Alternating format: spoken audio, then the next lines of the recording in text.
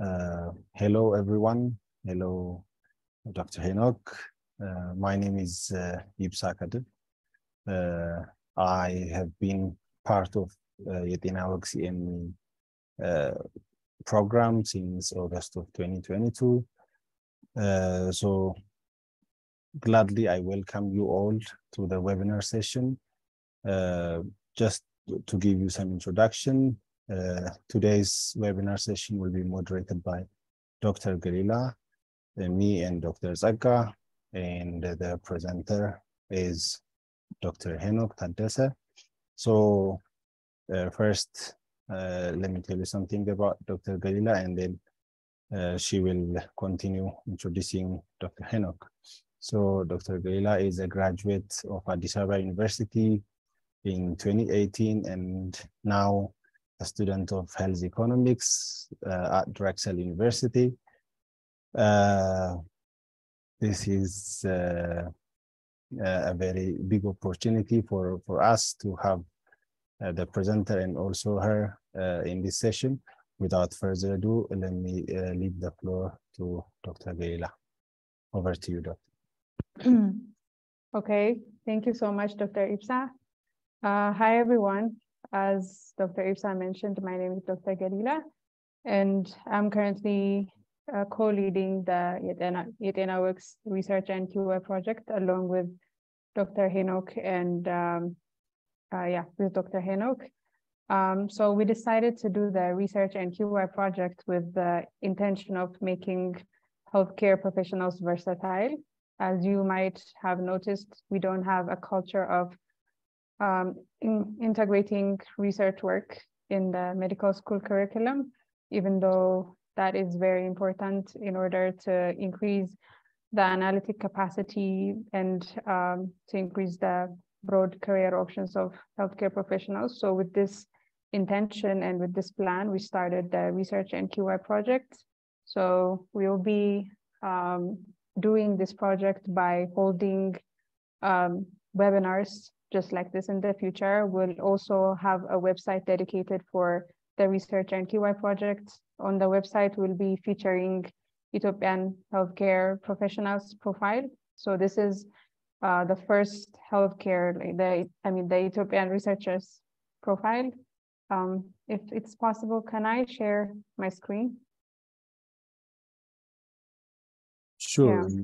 Yeah.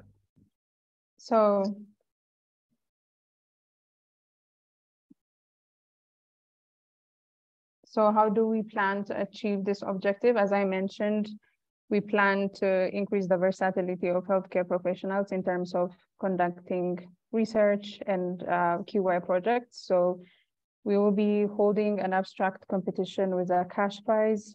We'll be holding research courses and training sessions by Ethiopian lecturers from world-renowned universities. We'll be holding courses like this in the future. We'll do research matching by using areas of interest through Ethiopian researchers profile. So this is the first Ethiopian researchers profile where people can be matched with researchers from different fields within the healthcare system, and they can get mentorship, publication advice, and other things related to research. So we're compiling this researchers profiles as we speak. We also plan to hold poster presentation sessions and create an unmatched networking opportunity. And we also plan to do locally funded academic and research fellowships. So these are the things that we plan to achieve through the Yetenaweg Research and QA project, and we're excited for what's to come. So if we give such a review of the research and QA project, let me introduce our guest speaker for today, Dr. Henock Taddese. Dr. Henock Taddese is a senior teaching fellow in public health, and he's also the co-director of the MPH program at Imperial College of London.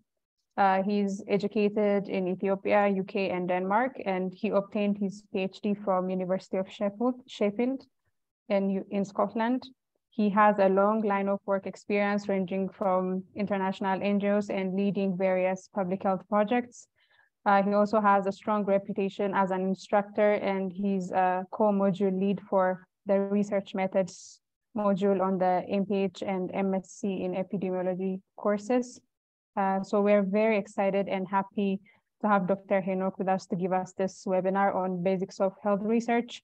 After the webinar is conducted, we're going to have a Q&A at the end of the webinar.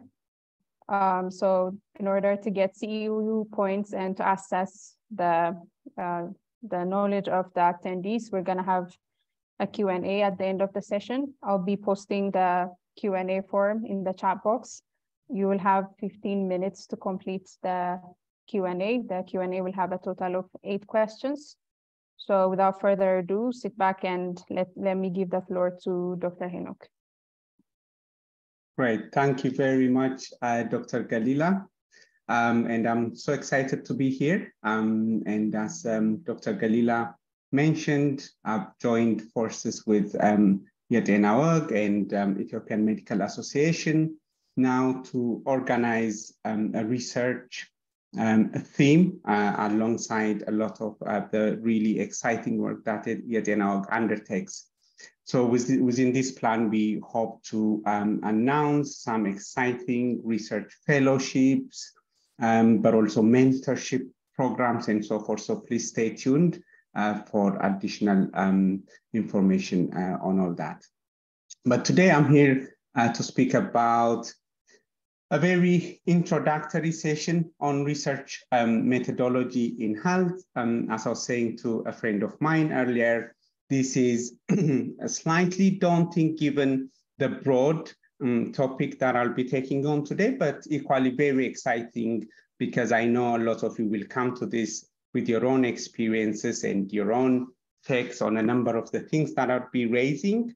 There is no way I'll be able to be comprehensive and tackle everything that I raise in depth because a lot of the things already, all of them make up a module on their own.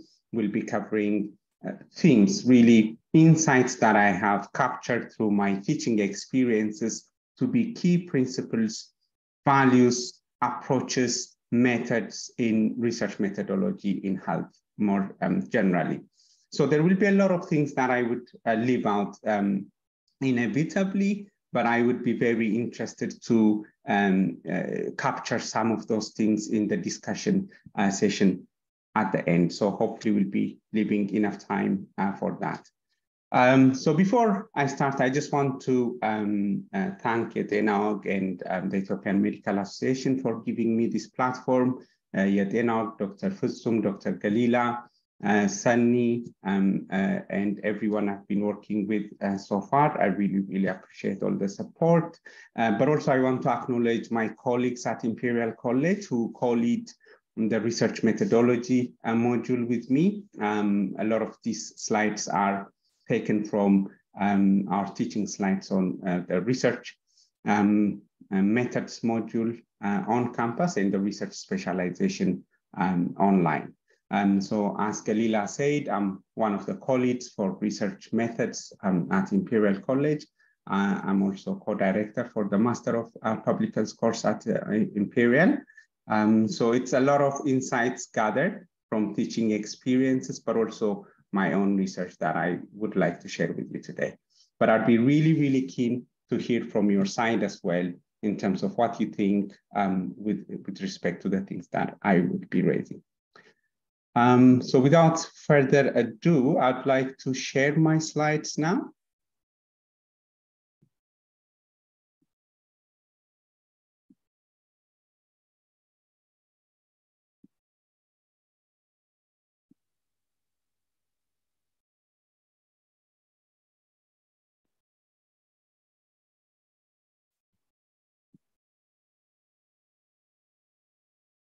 Can you see that?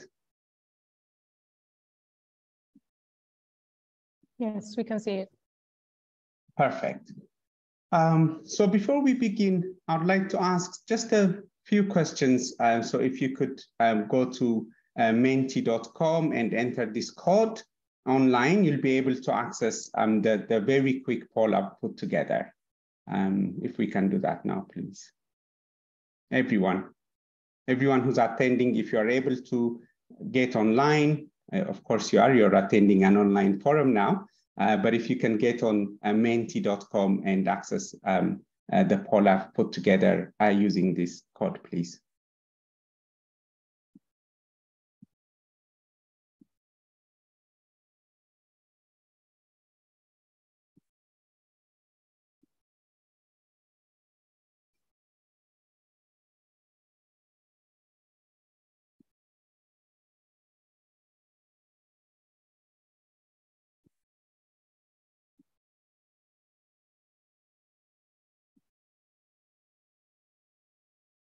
Yes, so you can respond to the multiple times. You can choose different answers here.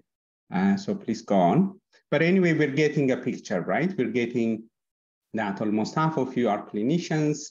Medical students are well represented in this group. Good number of researchers and instructors, teachers, lecturers. So that's giving me a good feel of the backgrounds, but also practitioners, public health practitioners, students, others. So I know a few of my friends are coming along. We're coming from other disciplines. Research method has a lot of things that are transferable to different disciplines. So that's really good to see.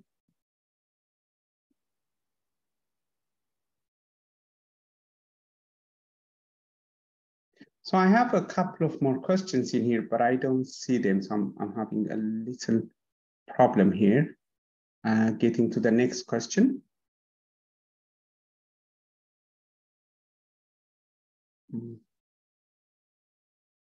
Okay, yes. Okay, so this is a question around how you would describe your research experiences so far.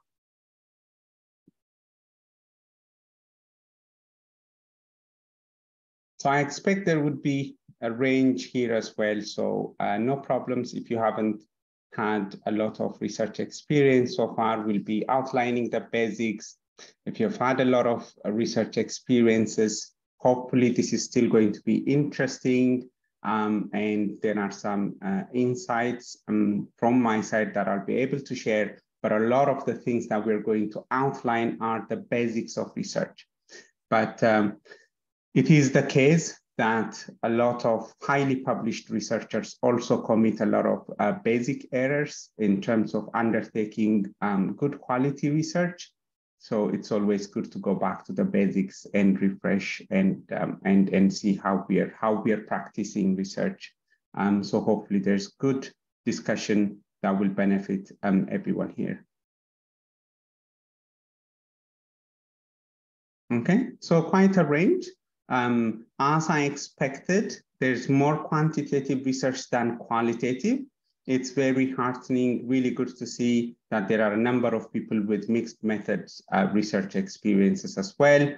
So about 2/3 are saying little to no research experience. You might be being modest here, but even if you do feel that way, hopefully we can outline the scope, the key things around research today, and your contributions would be, and questions at the end would be really welcome.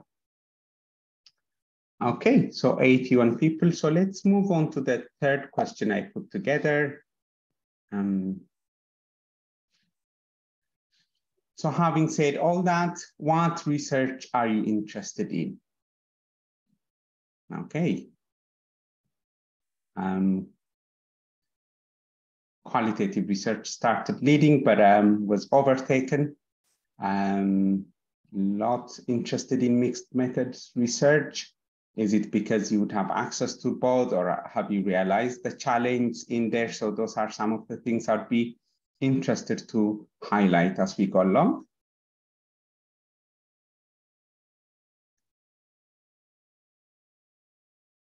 Out of 74, around half say mixed methods research.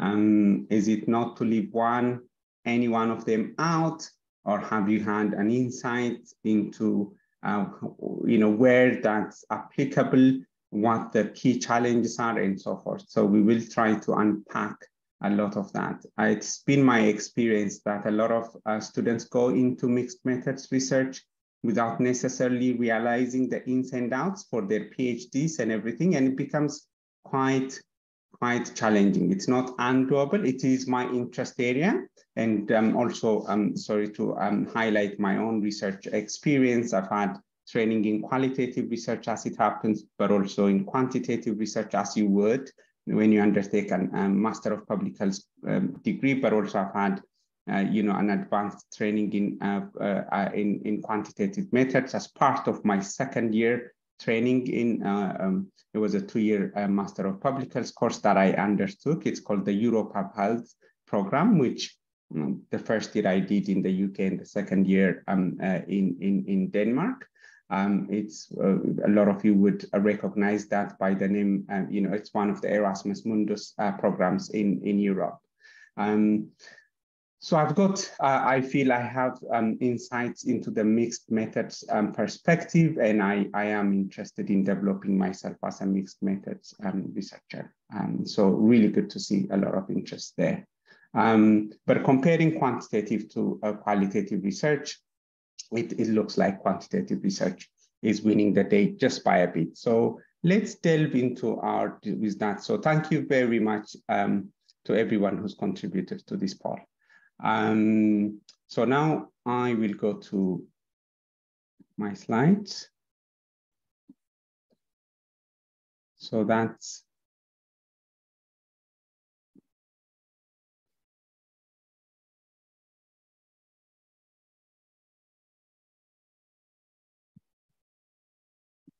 sorry, I'm working with 2 screens here, so that's where the delay is. So this is going to cover the basics of health research, but try to cover the whole research cycle, starting from how we identify topics for research in public health and health services research, how we design methodologies, and part of that is, as a lot of you know, is putting together research protocols for funding, how we undertake and implement research, very important in the analysis stage. What are the things to look out for? What are the key guiding principles there? Dissemination, what do we mean by dissemination? And then research needs to be impactful, so implementation and evaluating the impact of the policies that we've informed through research.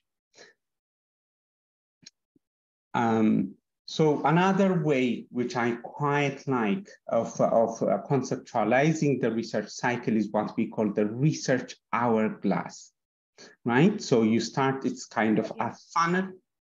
It's kind of a funnel. There's a feedback, is there something? Yep, Dr. Henok Samala. Yes. If you can make your presentation on a presenter's mode line, okay. Full bitadarka. Yeah. Are we there? Yes. Yes. We're there. Perfect. Teamwork. Thank you so much. Okay. Yeah. So going back to the research hourglass. So it's a funnel. You start with a very broad problem context. There's so much literature to look at, regardless of the topic you pick. So you have to narrow down to a manageable research question. So that's going to be the mantra for today's talk. It's the mantra for the research methodology that we teach at Imperial College with my colleagues as well. We start from carefully crafting a very actionable, manageable, and narrow research question. You can't take on everything in that topic area. The very challenge for a lot of postgraduate students, the same was true with me when I was undertaking my PhD. It took me a long time to narrow down because you get distracted by different interests within the topic, but it's ever so important that you narrow down, you bite what you can chew, and you don't take on too much. And a lot of the times, supervisors are continuously engaged in pushing their students to narrow down. Then it's about choosing a relevant, pertinent research design, sampling, and method. So this is also determined by the research question. You just don't do quantitative research because you want to. You have to make sure that the method that you choose is aligned with the research question and how you've crafted the research question. So we're going to look at some of those today. The other thing is, ethical and resourcing considerations. A lot of the issues in research are pragmatic choices that you have to make. It's because you couldn't collect 1,000, data from 1,000 participants that you choose to do a 250 sample size. It is because you can't necessarily undertake primary study that you go to secondary data sources and so forth. Quite often, practicality is part of the choices in research. So the data collection also has to be undertaken in line with the methodology that you've chosen. So usually there's a randomization, a random sampling procedure if you're undertaking quantitative research. If qualitative research purposive sampling, so it has to be aligned with the research methodology that you have undertaken, and it has to be executed to plan. Some research traditions allow for more flexibility like qualitative research, but others can be quite rigid, such as a lot of quantitative research. Then you have to discuss your results. What do we mean by discussion? You have to put it in perspective in terms of what others are saying. You have to put you need to juxtapose the results that you've generated in view of other research in the area, and then you have to come up with meaningful conclusions and disseminations. The kind of very soft conclusion and descriptive, saying there's more research that needs to be done in this area. I've done this, there's more research, is nowadays not very acceptable. You need to carve out a real one, actionable for policy, if possible, and it should be for a lot of the research, but also in terms of indicating what you think specifically the next line of inquiry should be, and how you feel your results influence the way we look at the phenomenon that you have explored. So just to pose a question here again. So this is from the British Heart Foundation. So they have what they call, I really like, behind the headlines compilation on their web pages. So behind the headlines, they pick up specific research outputs that's been represented in the media, right? So you might recognize some of these newspapers in the UK, the Daily Mirror, the Sun, the Independent, the Daily Mail, the Express, and everything. So they look at, the issue is a lot of health research is quite misrepresented in the media and in everyday language. Say when we, something causes another thing, we kind of use in literal language quite often how something is the cause for another thing, and that's quite accepted, but that's not necessarily the case. It has to be really rigorously contested, critiqued before causality can be accepted in health.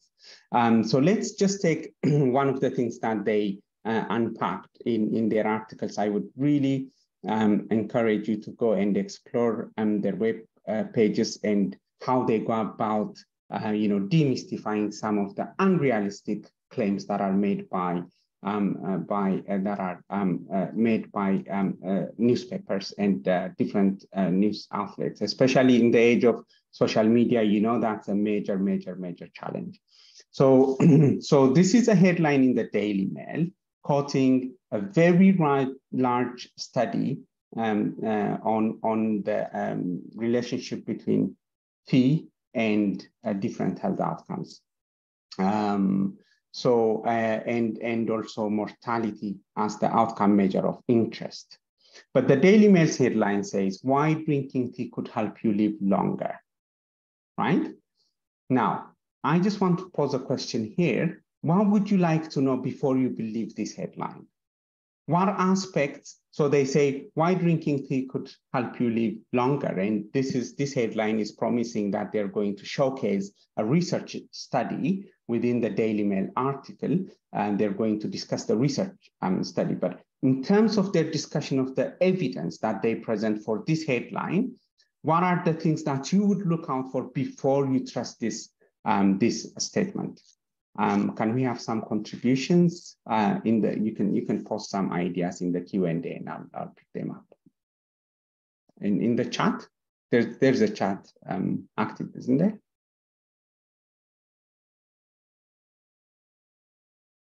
Yes, there is. Right.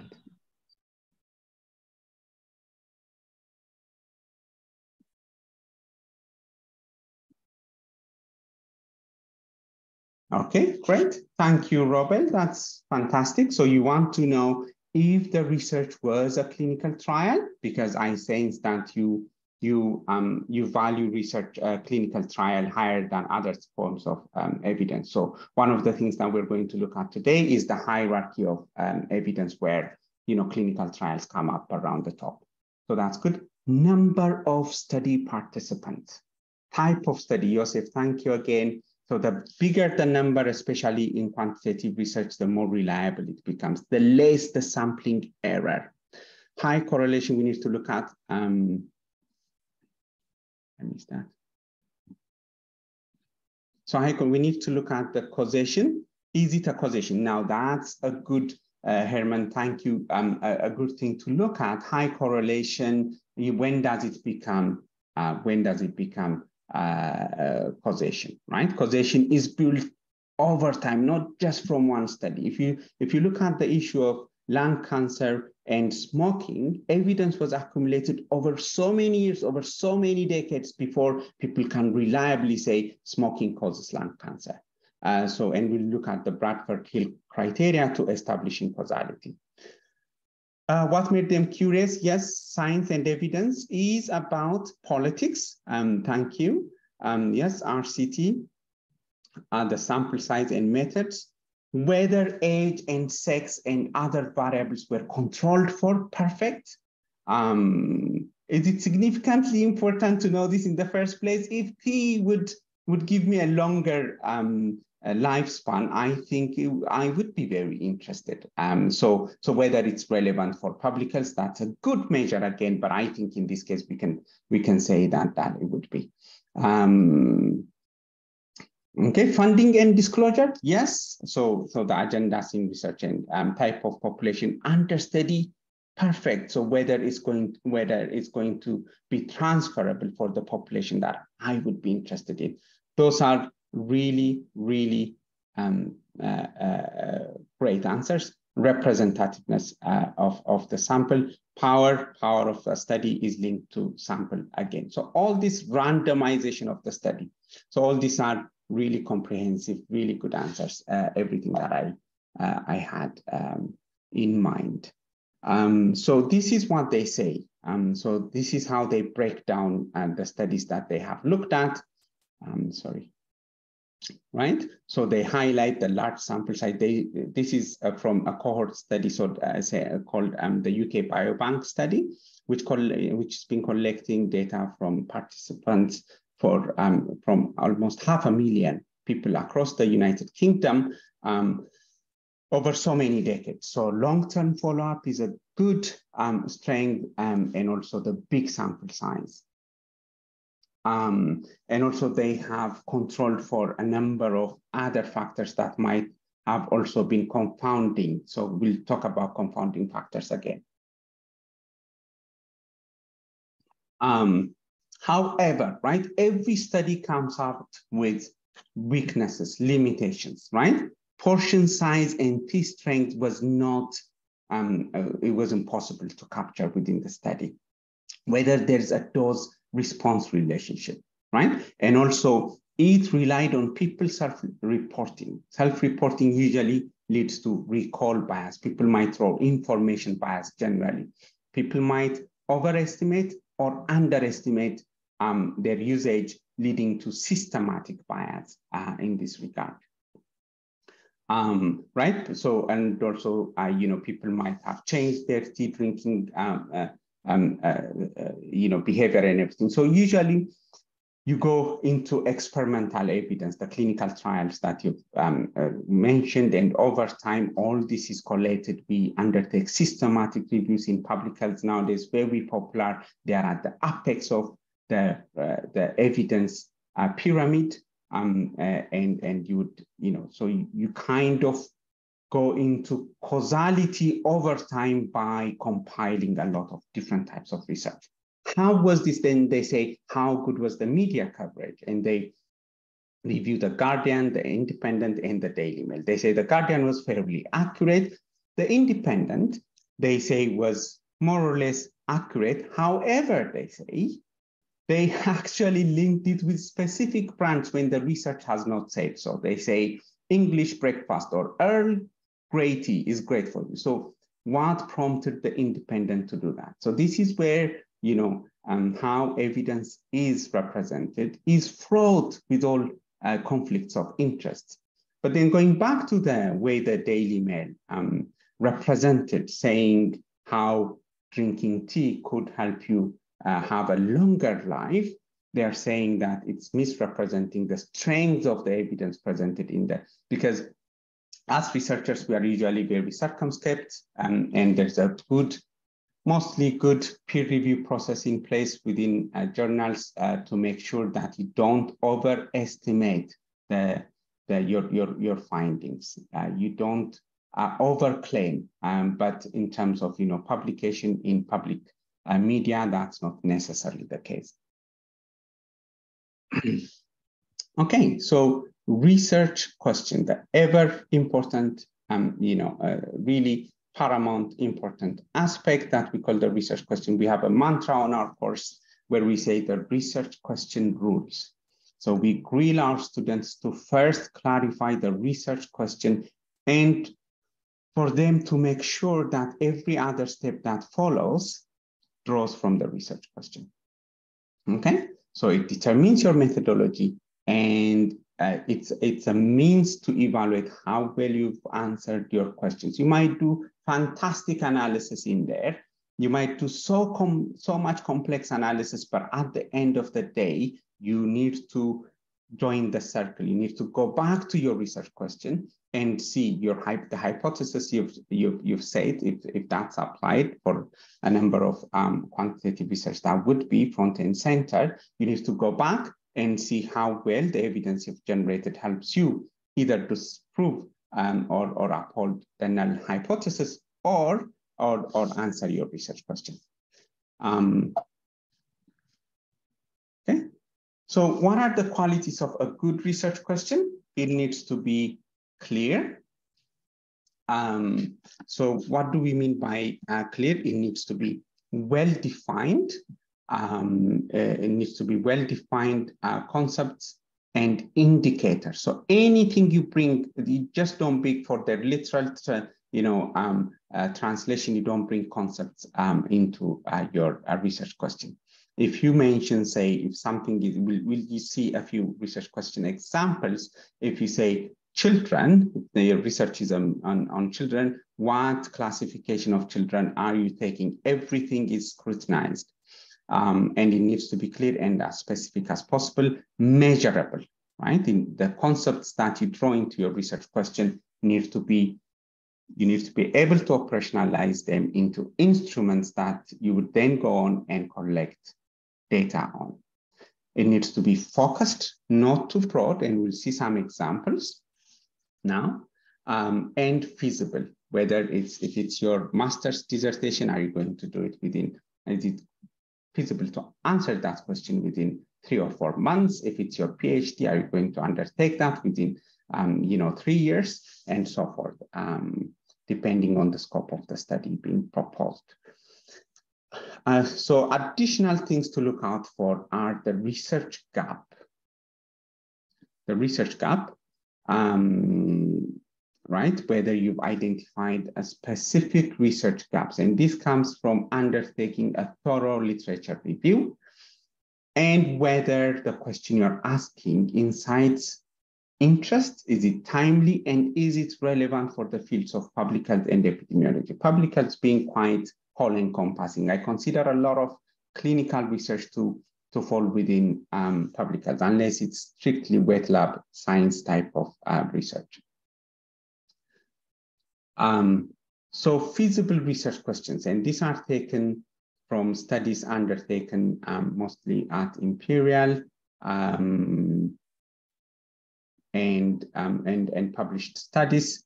So for instance, the first one, are there differences among social demographic groups in their use of active travel in the 4 countries of the United Kingdom observed in data from Understanding Society, a national representative survey of UK residents between this period. So see the number of things, this very specific. This is from a colleague of mine, Dr. Anthony Laverty, and his team have done this study. So you can see here a number of clear concepts are represented, and in their discussion, in their methods chapter, they will outline what they mean by socio-demographic groups, what they mean by active travel, how that's going to be measured, and they have specified the geographic scope. So if they've left out the geographic scope, it becomes very difficult to undertake or see what this research is going to be about. They have even give you an indication of the data, where that's going to come from. So we undertake this activity within our research methods module, where we ask students we give them a very broad question and we ask them to narrow down. And we go step by step by seeing how they kind of refine the research question. If you look at the third example there, what are the adult patient reported barriers and facilitators to antiretroviral adherence in sub-Saharan Africa from 2005 to 2016 in studies with qualitative and quantitative methodology? I can already tell that this is going to be a review and the time that it covers, and it's interested in barriers and facilitators. It's about antiretroviral adherence in sub-Saharan Africa. So you could already see that things are quite, specific. So that's what you would look for in terms of specifying your research question, and it's a stage-wise process. Now, what's the aim then? Usually you don't have a research question in published research, but what you have is a statement of aim that usually comes at the end of the literature review or the introduction section. The aim is literally your research question. So if you look at it's your research question, but crafted in a statement form rather than a question. So if you look at this research question, how does the examination period influence unhealthy eating behavior amongst Debub University first-year students? I thought I would plug in Debub University, where I did my first degree in public health as a health officer in Ethiopia. But essentially, if you look at the research question and then when you translate that into an aim, this is to determine how the examination period influences eating behavior amongst, sorry for the typo there, amongst Debub University first-year students, right? Literally word for word translated from the research question. But it's as important as the research question. It's literally the same thing, but what it does is it gives you the scope. Then you can have specific objectives underneath, but the aim determines the scope of the research. So this is about, we'll come to some of the measures of rigor in research. This is about making your work more reliable. What do we mean by reliability? If someone else comes in and tries to replicate your work, they can see exactly what you've done and are able to replicate the results. But also it has to do with validity, that you're being guided by clear objectives, and these are all clearly broken down. So for this aim, the first objective could be about designing an instrument. You could take a valid instrument that exists out there and adopt it, or you could develop a questionnaire from scratch, specify which exam periods, and measure, go out, collect data and measure behavior, both in and out of the exam period, and you would do your analysis to generate your results at the end. So the objectives are a stepwise implementation, a stepwise, these are steps leading to your aim. One pitfall in terms of stating objectives, usually problems when people put together protocols, is the objective becomes essentially a repetition of the aim. And sometimes it can be somewhat, unmeaningful steps, right? Small tasks could be written as objectives, or even in some occasions, the objectives can be stated with scope that's even beyond the aim that's been stated, and that can be very confusing. So those are some of the things to look out for. So another example, so you can say here, to use retrospective data from volunteers in the UK to assess if apps, so you could specify the apps there. I remember we took this from a particular study, can be used to measure physical activity levels. The first thing is to find average values for time spent on foot using, cycling, and total physical activity using this app.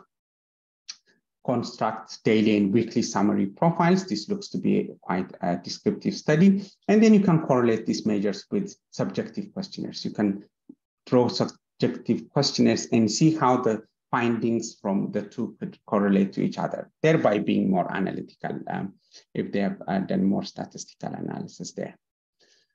So from the research question, then, and as part of the refining process of the literature question, you need to undertake a good, solid literature review. So one is to identify research done by others, but it's not just that. A common pitfall for students and many researchers can be that the literature review ends up being quite descriptive. It becomes being a listing exercise. So-and-so has done this, so-and-so has done this. No. The literature review is also a process of summarization. You need to summarize the research that's been undertaken before you. You can do that by theme, by variables, or by chronologically. So it needs to be quite cohesive, summarized, not turn by turn, because if you do like one by one describing each study, then it becomes so difficult for people to follow and to see at the end what your added contribution can be. So you need to present the works of others in a logical sequence. You need to thoroughly reference the work so that you acknowledge previous work and voices. Otherwise, people can't tell what your assertions are from what comes through from the literature. Evidence of in-depth critical evaluation. Now, this is the challenge, right? So you need to look at some of the measures of rigor in research, validity, reliability, and generalizability, which is consistent with the tradition of research that the study claims to have undertaken, whether it's qualitative, quantitative, or mixed methods, and evaluate what they have done, and critique. So you could say this brings very positive results, but the sample size is small. Or you can say they've left out certain variables that should have been controlled for, or maybe they haven't been, the study hasn't been informed by theoretical perspective, so it's bound to be less comprehensive and so forth. Highlight emerging issues or questions. So what are, and this is, this is building up to your rationale. At the end of your literature review, you need to have 2 or 3 substantive claims for why you should undertake this research. So you need to highlight emerging gaps, and then you need to cite sources appropriately. So again, focusing on your research objectives, you need to follow structure.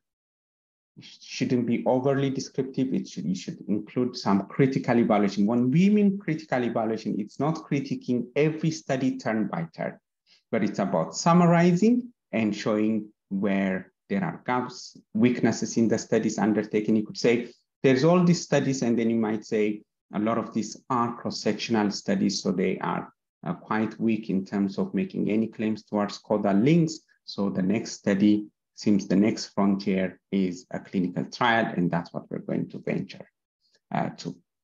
And then thoroughly referencing. Okay, beware of student drift, but I think I would call that researcher drift, where you come across really interesting things, as oftentimes happens, and then you bring a lot of those things into the conversation, and you lose focus. So you need to keep disciplined and critiquing, and it's an analytical procedure. It's not an essay that you're writing. That's what we tell our students a lot of the times. It has critical measures within which you're going to be evaluated upon, whether you submit that to journals or you're submitting that for assessment.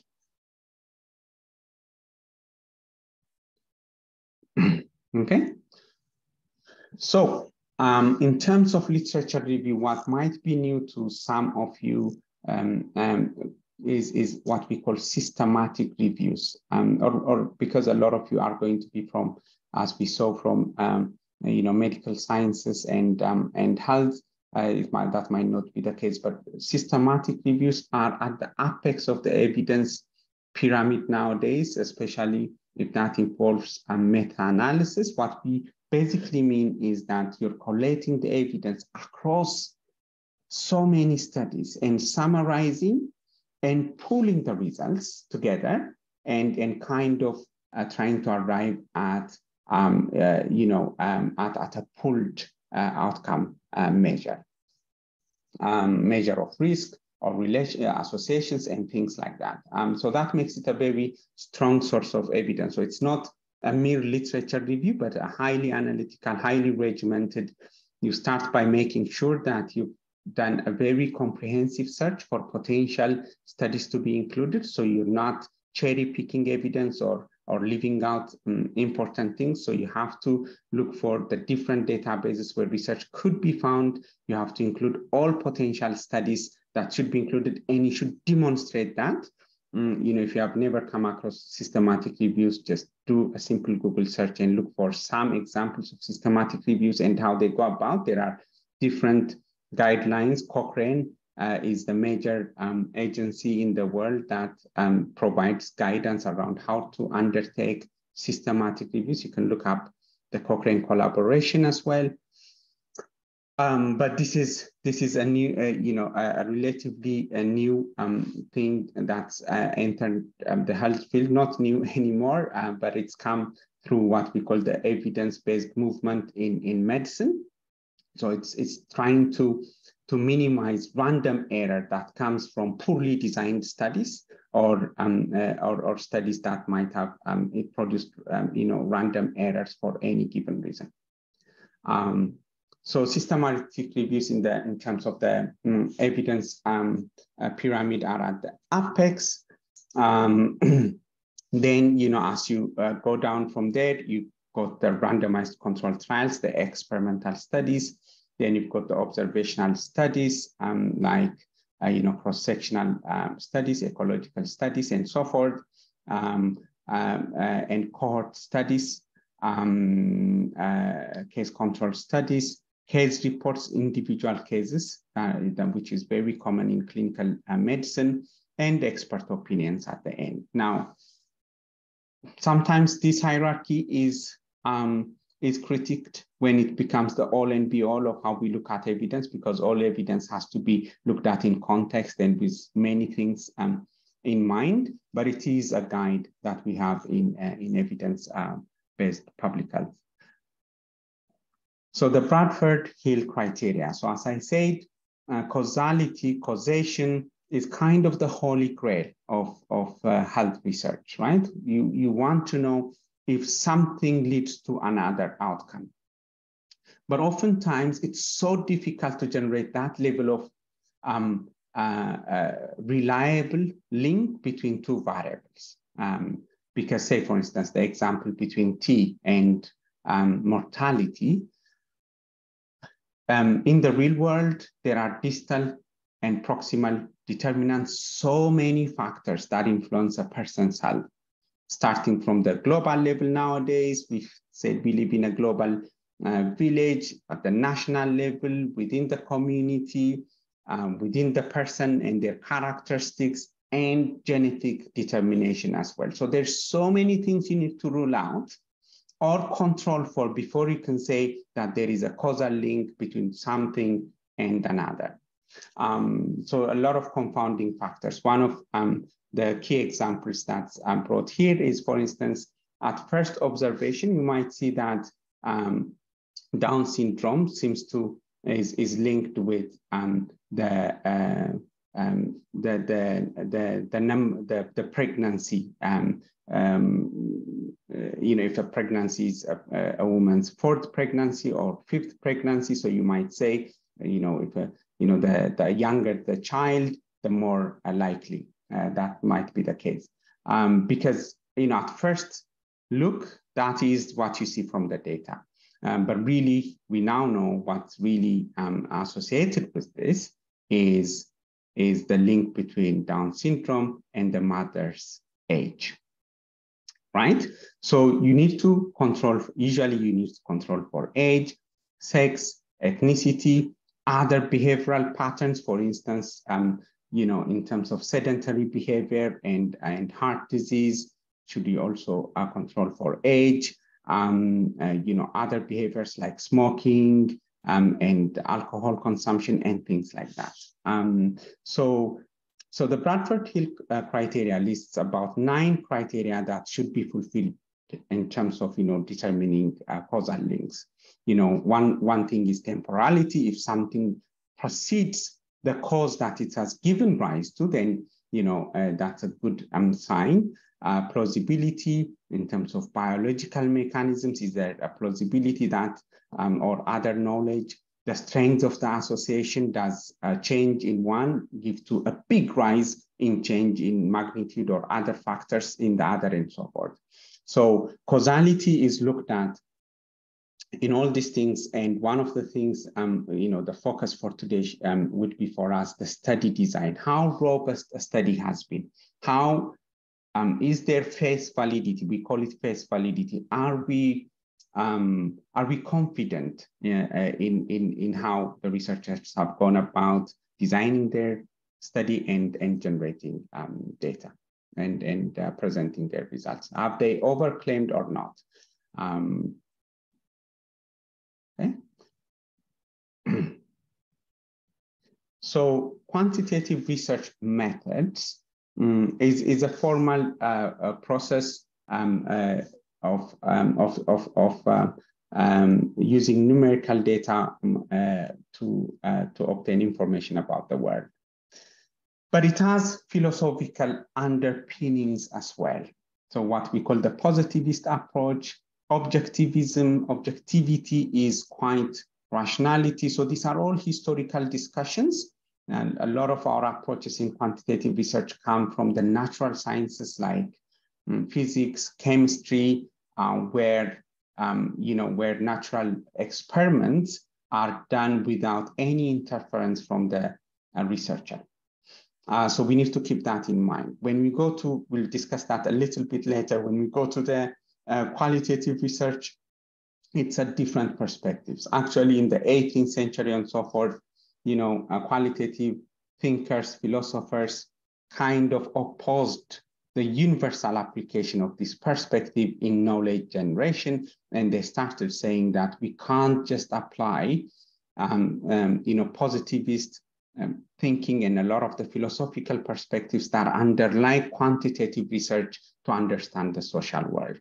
But quantitative research helps us to measure things, prevalence, associations, cause and effect relationships, effectiveness, the things that are generated from a lot of clinical research, clinical trials.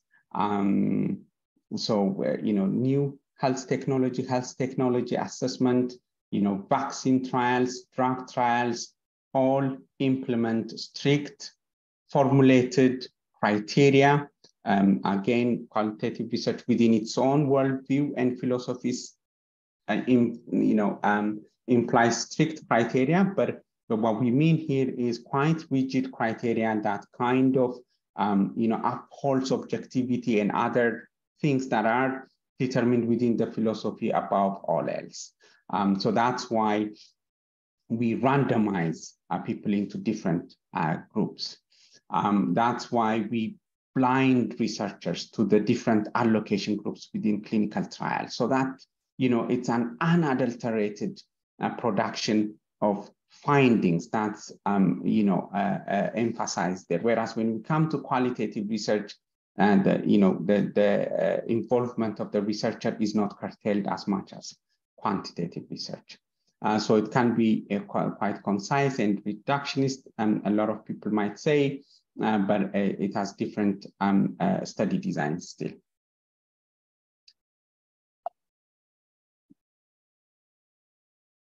Okay, so some examples of research designs. What are the determinants and prevalence of e-cigarette use throughout the European Union?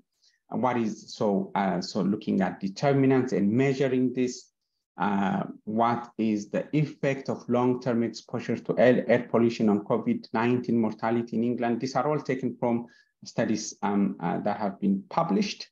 So when you look there, these are the measures here are effect, cause and effect relationships, or looking at determinants, what influence one variable might have on another, differences, measuring differences or relationships, and so forth.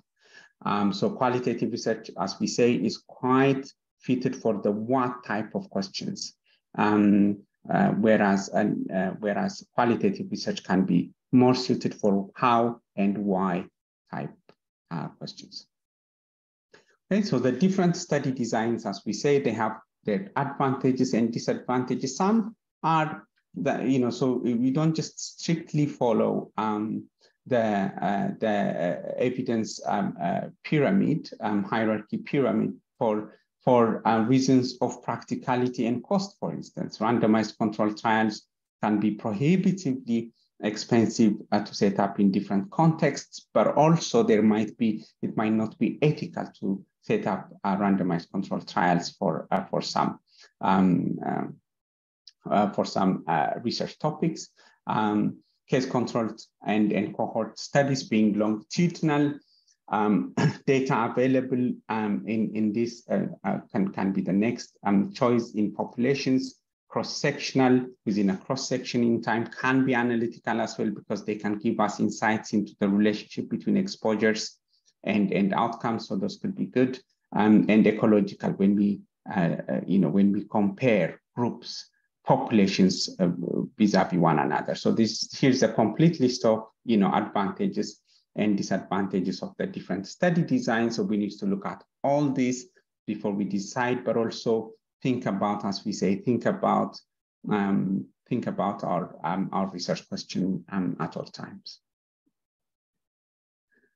So the choice should be guided by, if it answers the research question, is it ethical? I've got a slide on ethics and research governance, so hopefully we'll raise some of these issues there. Practical reasons, do you have budgets for it? Do you have the team to undertake the proposed research? Will the results be valid? So have you done everything that's prescribed by the research community within that field, within that method? Is important. And also, at the end, you need to disseminate and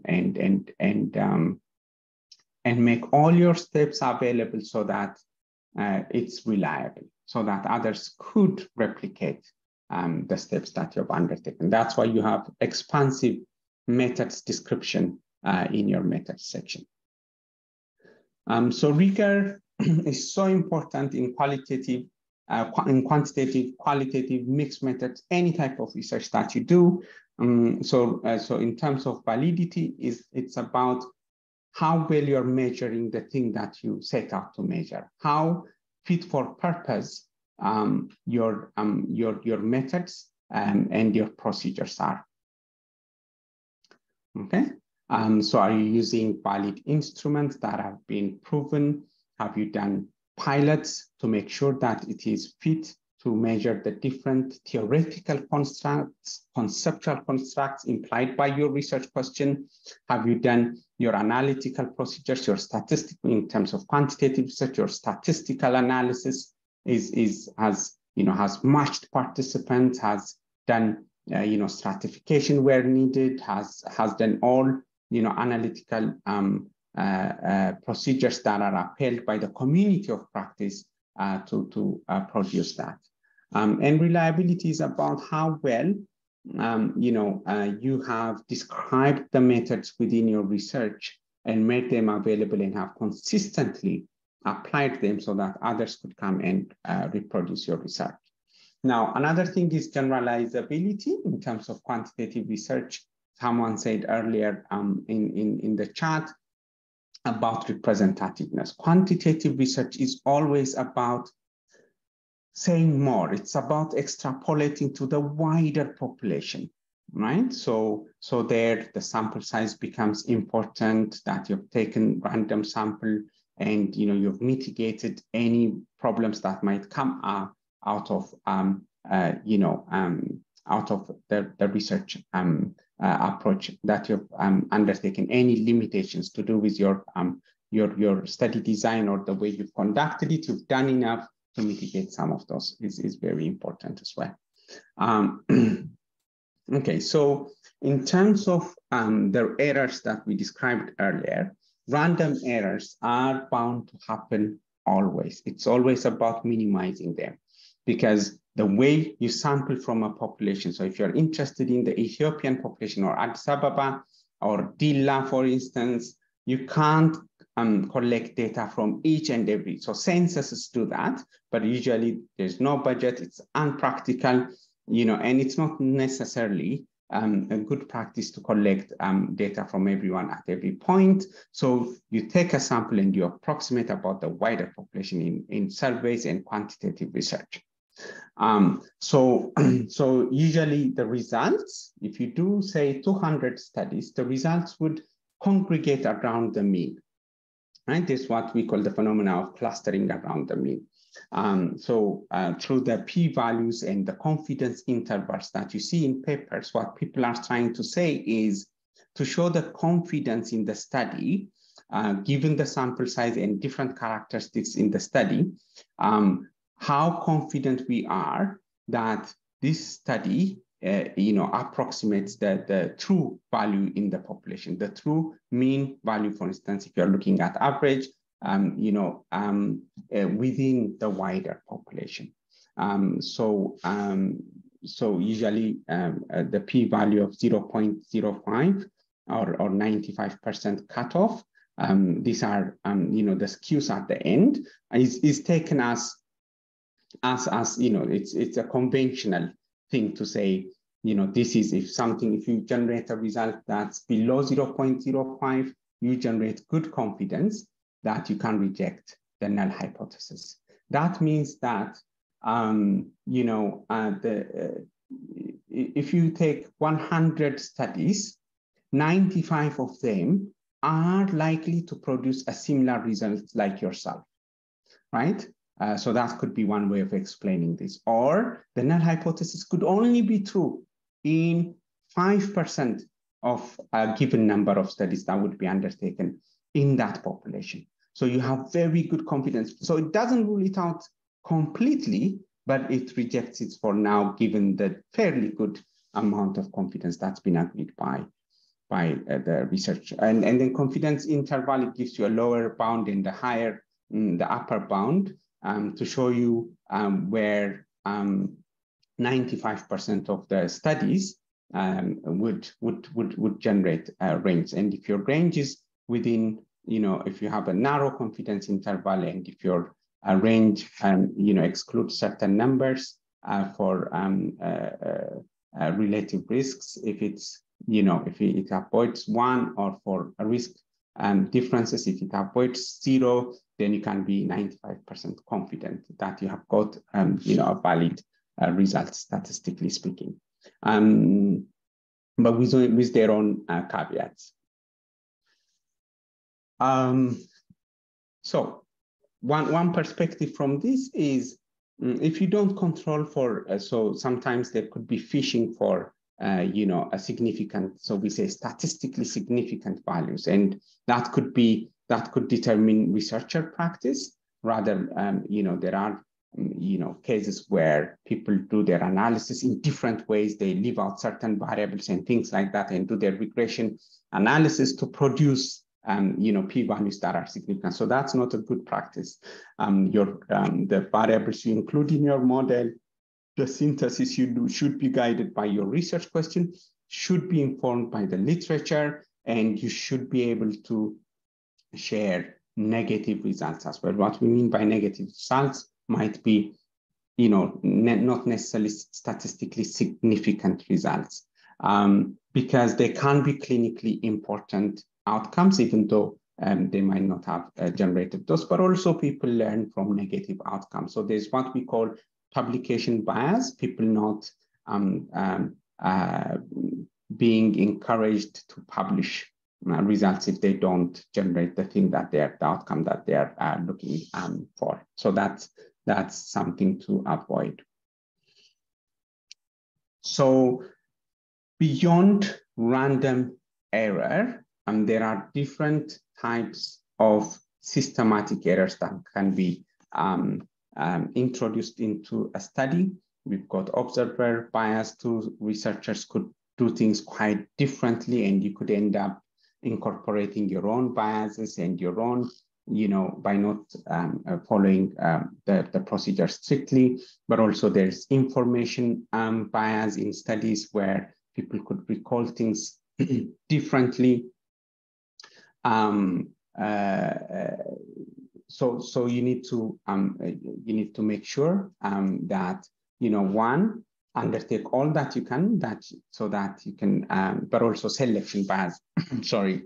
So you might select individuals who are likely to be healthy, for instance, or because they are healthy, they are likely to respond, or the group that hasn't responded, or the group when you're following people for 10 years or over, the people who drop out. This is a common problem with cohort studies. The people who drop out might be systematically different from the group that has remained in your study. And so it becomes very difficult for you to generalize to the wider population. So these are all things that you need to keep in mind, do everything you can to mitigate, document the procedures, but also at the end, do anything, other things in your statistical analysis to control for this, but also discuss this transparently in your limitations. The thing about stating, if you looked at, the discussion sections, researchers discuss their limitations. So that shows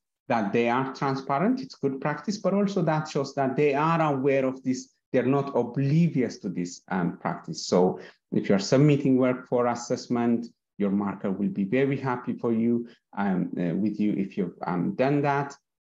But also they are likely to penalize you less if you have shown that you're capable of knowing the implication of your work. No research is without fault. So if you can describe that and put your work and your findings in perspective of potential limitations, that's always a big plus. So confounding, we've discussed, things that might be related with the exposure and the outcome variable, but they are not in the same pathway. So they are not mediating the relationship, but they influence both. So you need to control for those by, randomization, matching participants, say by the same age group, or sex or other variables you're interested in, or just doing your analysis within the same group. Or you could do things like regression and stratification and apply other causal inference methods within your statistical analysis. Okay, so in terms of outlining the things that we've seen, so the final outcome is you would send out usually your paper for publication in your chosen journal.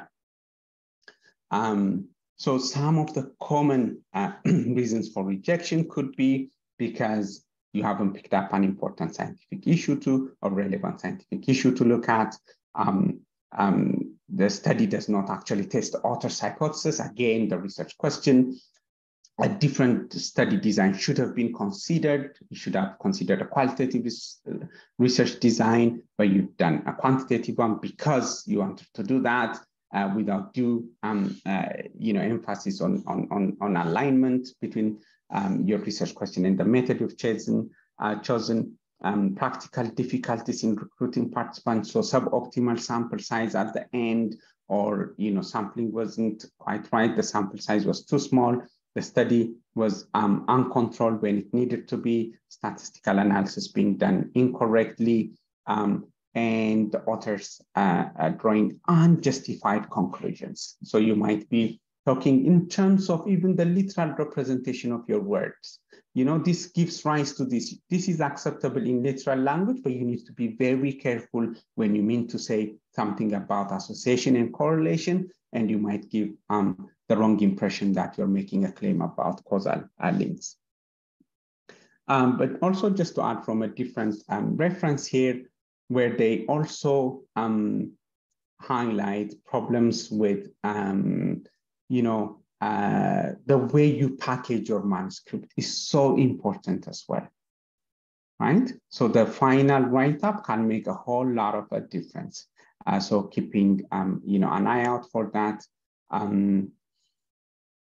But also reviewers are also active players in this space. So usually there's a pun that goes around within the research community about reviewer two.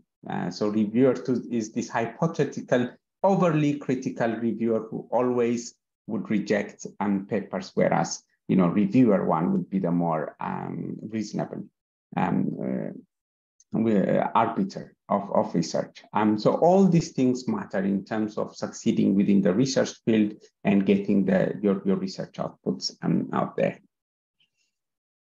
So in the process, you would generate a lot of data, but also you would oftentimes, if you're undertaking quantitative research, you'd be working with a lot of secondary data sources. There are very, very critically important steps that you should and then practice that you should adhere to.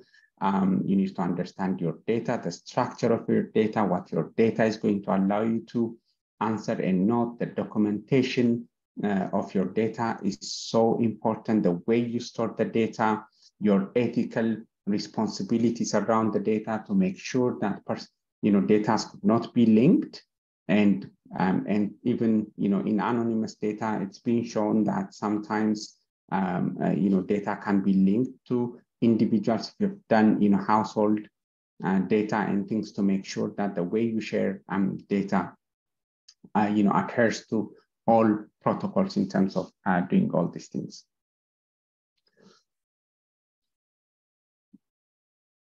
Okay, so just to give you an example, the Closer partnership is a partnership within the UK. There are so many cohort studies, that focus on different population groups, some which have been going on since the 1960s and the 1970s, following the same people. Over time, hundreds of thousands of people, in some cases, thousands of people in most cases.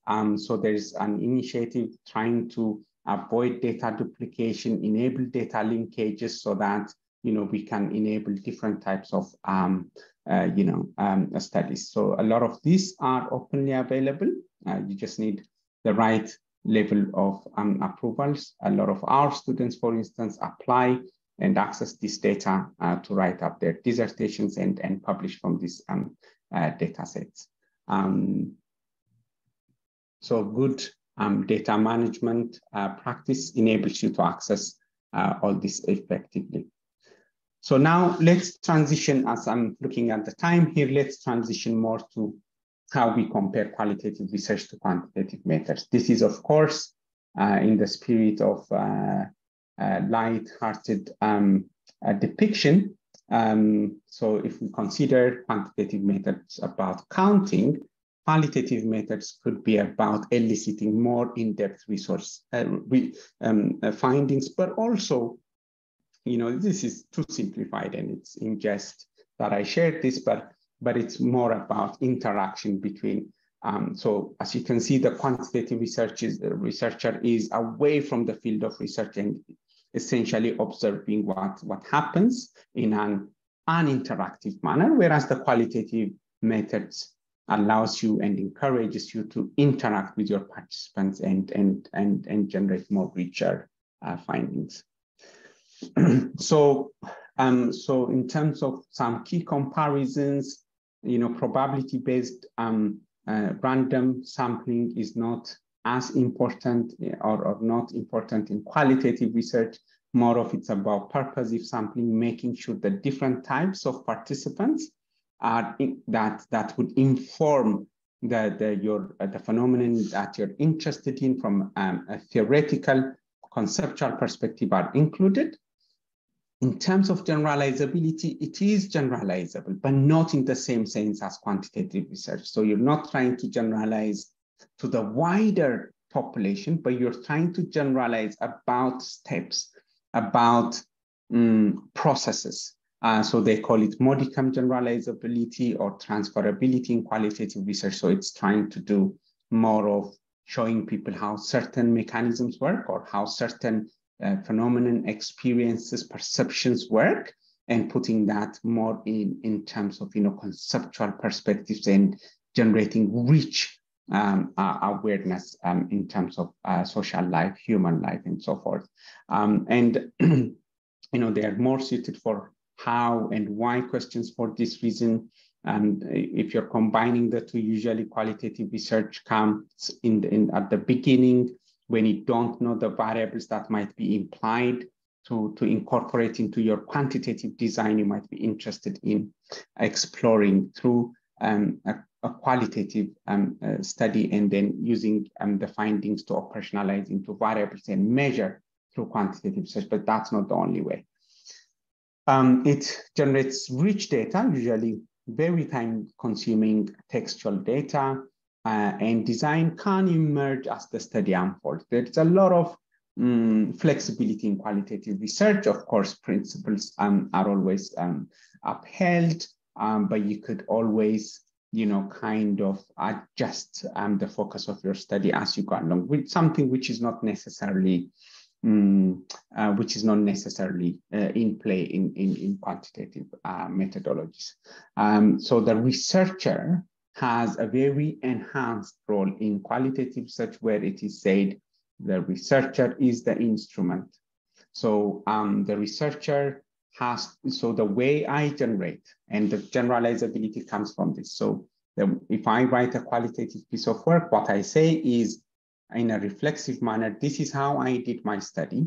This is me. I write myself into my study, and I say, this is how I think about this issue. These are my personal characteristics, and this is the study that I have generated. So it's up to you to transfer some of the findings into your own case, given that I've given you a rich account of myself and how I've gone about generating the findings. Okay, so a really interesting, so some 3 examples of qualitative studies, for instance. These come from a letter written to the British Medical Journal on account of by about 75 academics in the UK, led by Professor Trisha Greenhalgh, who's a renowned public health expert scientist in the UK, where they highlighted that the BMJ tends to reject qualitative studies, and they question why that's the case upon submission. So as I said earlier, there's always been this power, relationships. There's always been a bit of a skew towards quantitative research, because that's seen as, the more established tradition in medical research, clinical research. And so it's a really interesting paper that they sent to the editors of the BMJ, where they go in and unpack. So they actually caught the studies that were listed as some of the most influential in the 20 years of the British Medical Journal, in over 20 years at the British Medical Journal, and 3 of these were qualitative. Only 3 others were actually what could be called quantitative studies. The rest were actually opinion pieces and different other commentaries. And they say in their letter that the qualitative research were more cited than the quantitative studies. Hence, you could think that they've been more impactful in the field. And they highlight the ones that were highlighted as best studies. So the first one, just to see, is evidence-based guidelines or collectively constructed mind lines. Ethnographic study of knowledge management in primary care. So what basically happened over 2 years or so is researchers went into primary healthcare settings and tried to see how clinicians, when say a difficult case comes, how clinicians resolve. And what they came up with is this idea of constructed mind lines, that rather than go to protocols, go to references at every instance, clinicians relied upon each other. And there were culturally, contextually defined ways of working through difficult cases that come to a GP or a primary healthcare practitioner. This is very difficult to depict through a quantitative survey or another methodology. So so qualitative research can give you a very contextualized, very in-depth look at things, and maybe this research is more relevant to day-to-day practitioners, and hence it being more cited and shared. So they do this. So this just to help kind of consolidate the differences that we are outlining between the two here. But so between qualitative and quantitative studies, there's a lot of philosophical, conceptual issues that underpin the way researchers undertake their research. So this is from an exercise in class that we undertook. So positivism is on the end of the quantitative research, relativism and idealism, literally saying that experiences are different. Human life cannot be reduced, social life cannot be reduced into numbers. You need to understand things in their rich context. And my conclusion and the way I undertake my study could be completely different to yours, and it's still valid. So between those two, there are also middle range philosophical perspectives that intermarry the two and say, yes, we need to allow for more flexibility, but also, we need to also, capture some of those experiences in the quantitative way as well. And those give rise to more of, the mixed method practice that we see being popular nowadays. So the bridge building, pragmatism, empathic realism, underlie those practices as philosophical grounds. Okay, but validity, reliability, generalizability still applies in qualitative research.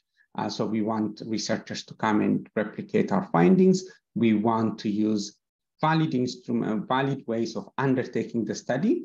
So we're not trying to take a big sample size, because our interest is not a wider population necessarily. As we said, it's not about approximating how our measures occur in the wider or a true population measure, but we still need to kind of undertake steps. So we might interview 15 people, and that would be absolutely valid, but we need to also include unique voices in our interviews.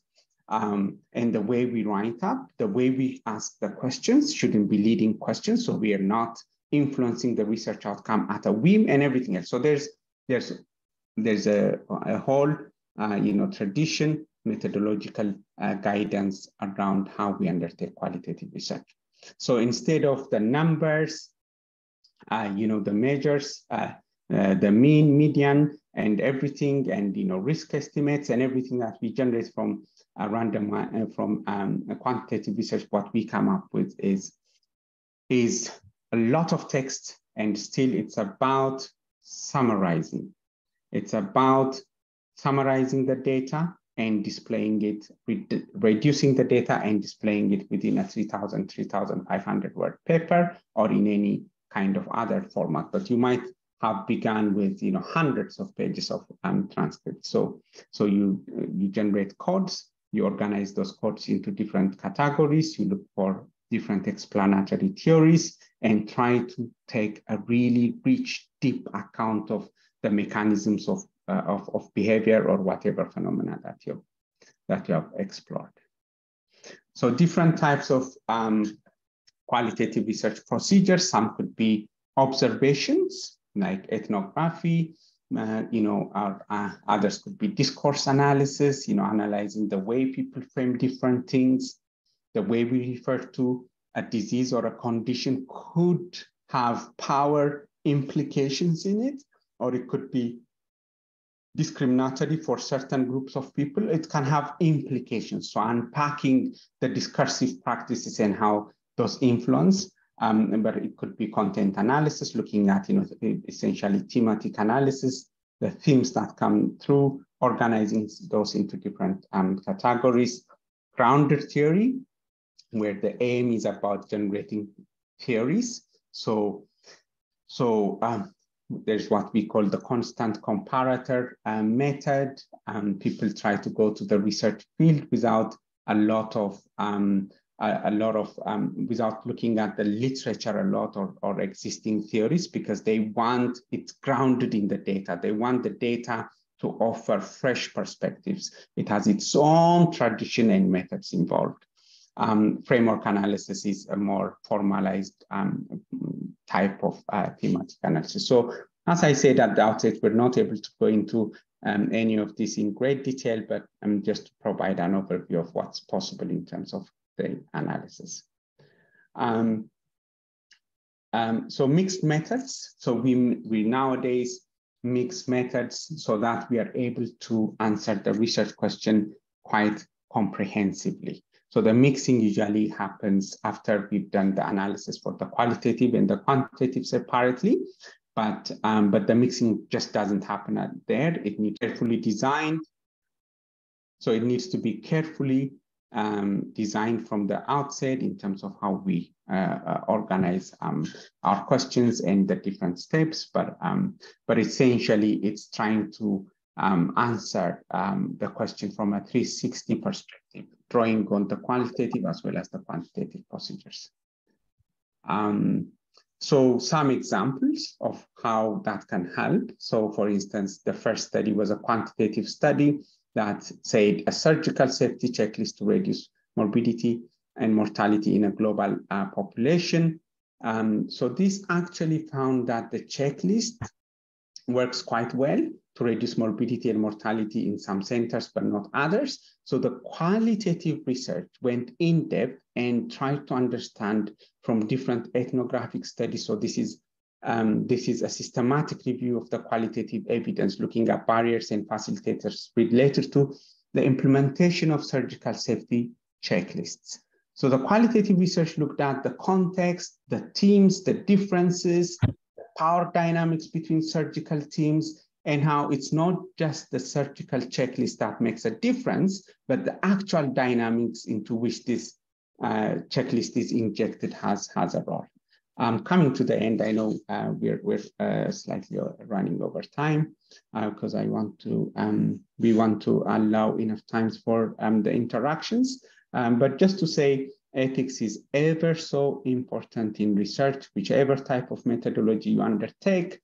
And it's not just about how well you respect people. It's centrally that respect, dignity, and concern for participants and all stakeholders, and having a sound research practice. But it's also about the validity of your work.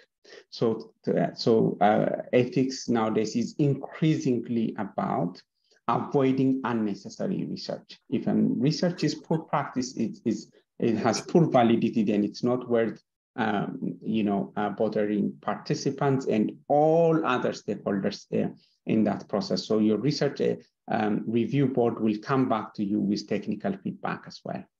So Finally, you have to write your paper. If you have generated a 15,000 word dissertation, if you want to publish, you need to cut that down into 3,000 to 3,500 words long papers. There's a skill, craft involved in that. So there's a whole, so perhaps in the future through Yetenaweg, we could do something around writing articles for publication, academic writing and so forth.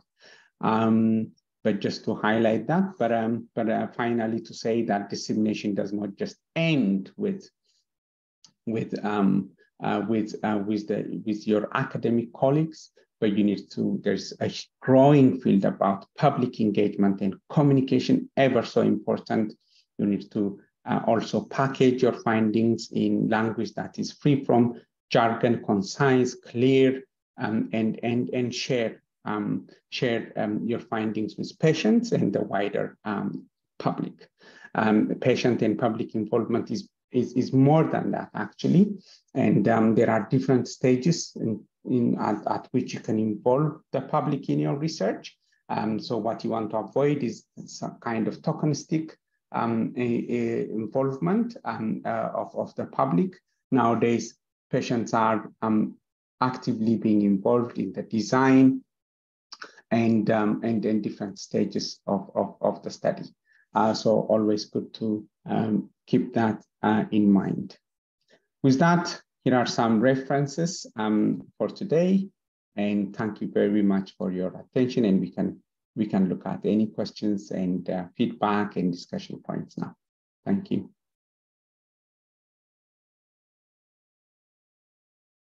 Thank you so much, Dr. Henok. I've shared the Google Doc for the Q&A.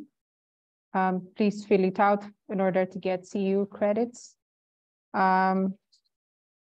I've been collecting questions that were asked on the Q&A board here on the Zoom. So I think we should continue with that. Sounds good. Thank you, Dr. Galila. So the first question that has been continuously asked is about the choice between quantitative and qualitative research. People were asking which one should we use, in what context, which one is better for certain studies. So if you could get to that, I think that would be great. There are like a few questions, so I can ask in order. Great. As I raised, and that could be, there are so many more details there, but that's a really good question. So it depends on the research question, but also other practical reasons might be involved. But a lot of it would stem from your literature review as well. So if there's a preponderance, a lot of quantitative studies and people haven't. So let me give you an example. For instance, in terms of drug trials, then if there have been a number of trials to date, but something that we don't know is the patient perspective, right? So in terms of dealing with the adverse effects or the way a certain medicine drug is taken, if there are peculiar things to it and how we want to know about how certain, groups of people are dealing with that, then we need to look at, qualitative research. But also not just that, don't limit it to that. So I fear that I might truncate a lot of very complex discussions here. But just to give an example, if we are, so for experiences, for perceptions, they say qualitative research has an egalitarian agenda. So it seeks to give voice to the voiceless, right? Usually in research, clinicians' voices, or if people are being measured, they are summarized into mere tables. That's the field, right? So we want to also ask them, how do you feel? How do you experience this affects you? How do you perceive the whole policy phenomenon, right? Or if you want to study expert opinion, there's what we call a Delphi method in qualitative research. If you want to capture expert perspectives on how certain measures, certain procedures are being undertaken. And if you want to update practice or a lot of policy research, what we call elite interviews. So we'll discuss with elites and see what their views are, different stakeholders, so different things. So it has different motivations at the end of the day as well. What's your inclination and your interest, right? But you have to keep things aligned between the risk. You can't ask a qualitatively framed question and try to answer it quantitatively. That should be the takeaway message here. Okay, there were also many questions about p-value and confidence intervals. So people were asking about the significance of a p-value greater than 0.01, or what is the implication of cutoff values for wider and narrow interval. I think this is more of a statistics course. It's beyond the scope of this research, but if you can give like a few highlights regarding those points, I think that would be great. These questions were being asked repeatedly in the chat box. Great. Thank you, Gella. For me as well, the way I understand this, right, is it's linked to sample size, the power of the study, right? So we are approximating to the wider population. Now, you can go with, so the convention is 0.05. You can go with 0.01, but that would mean a whole different, you're raising the standard, right? So that would mean that if you have a smaller sample size, that your confidence interval is going to be prohibitively large range, which is not great, right? So the narrower the confidence interval is, the more precise your finding is, right? It indicates that your finding is as precise enough to approximate what we call, sometimes people critique the use of the true population value, but it's a nice approximation. So because you're trying to approximate a true population value, let's say, so you want to keep things narrower, and people have over time conventionally accepted 0.05. Now people are critiquing over-reliance on p-values, right? Because that's not the end, and you know, you can read more on that. But the thing why they raise those things is because clinical importance is not the same as statistical significance, right? So, so the thing you need to understand, you know, the assumptions through these measures and the mechanisms why we are applying these things. So it's not just applying them on SPSS or SAS or whatever. If you understand the stats behind it, what they're trying to say is we can work with this level of confidence, 95%, because it has all practical implications in terms of, you know, the data we generate and work with and everything else. I hope, but I would encourage people to read more to you know, get to the heart of it and understand. Yeah, I've included some references at the end which can be used to this end. Yeah, there were also similar questions in that regard. There were a lot of questions asked about multivariate analysis. Can you hear me? Yeah. Perfect. No, I was saying, yeah, responሶቹ ጥያቄዎቹ ላይ I only have 30 people respond ያደረጉት እና እዚህ ያሉት ደግሞ ወደ 170 አካባቢ ይታዩኛል. So if we can give them a couple of minutes, like 5 minutes አካባቢ focus አድርገው እንዲሞሉ, because I am sure everyone wanted to hear the response. እንደዛ ማድረግ ብንችል ብዬ ነበር. Okay, that makes sense. I posted the link again for anybody that got lost in the chat. Yeah, we can do that.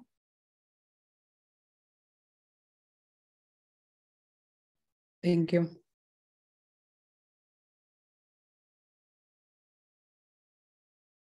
I was speaking again, sorry. No, I was saying, guys, then let's take a 3 minutes break. I could use some as well. I have my water, so. Perfect. I know. Great. See you in 3 minutes.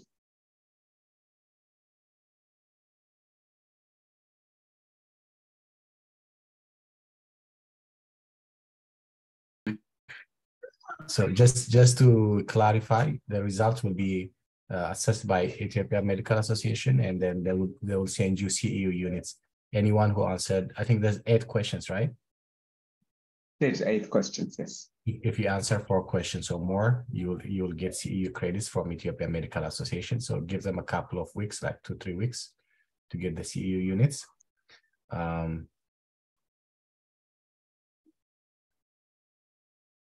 We can discuss the answers, right? So that they know how they scored, because they won't get the result right away.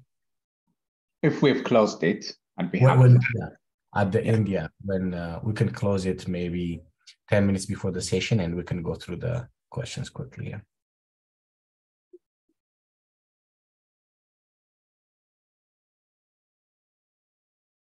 አንድ ደቂቃ ቀርቷል ያለች ነው ጸጋ። So after 1 minute መዝጋት ይቻላል።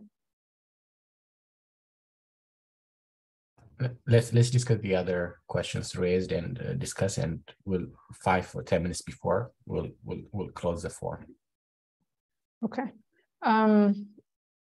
ሌላው related to multivariate analysis, assume a deep statistics course. So በዚህ basics lecture series cover የሚደረግ አይመስለኝም። ሌላ ያየሁት ተደጋጋሚ ጥያቄ የሆነ አንድ ሰው ሪሰርች በሚሰራበት ሰዓት how does one make that decision, you know, ወደ qualitative ለመሄድ ወደ quantitative ለመሄድ or mixed research የሚለውን ነገር ለመስራት is there like a road map? እና ብዙ ሰዎች ማወቅ የፈለጉት ነገር እሱን ነበር እና if there's like የሆነ at least ትንሽ cheat code cheat sheet ካለ እሱን discuss ብናደርግ. Yeah, no worries. No, about just before multivariate analysis, I think I saw the question. እንዴት ነው big p value መሰለኝ avoid ማድረግ የምንችለው? So significant result እንዴት ነው generate ማድረግ የምንችለው አይነት ነው የመሰለኝ እንግዲህ። The thing is, so the variables we select into our model, regression model, has to come from the literature review itself, the things that we need to investigate, right? So, like I said earlier, if you torture data long enough, it will give you a positive result, right? So you need to avoid that practice. So essentially what the multivariate model is doing is adjusting for other variables vis-a-vis the variable of interest and the association with the outcome variable, right? So if there is association, and this all happens in due respect of the sample size, so one research might generate a statistically significant association, another might not, because the sample sizes vary.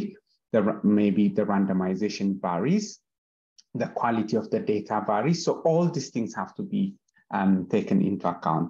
But you need to be as comprehensive, you need to be as insightful in selecting your covariate into your multivariate model. Like you say, so this is what we can say on that for this session.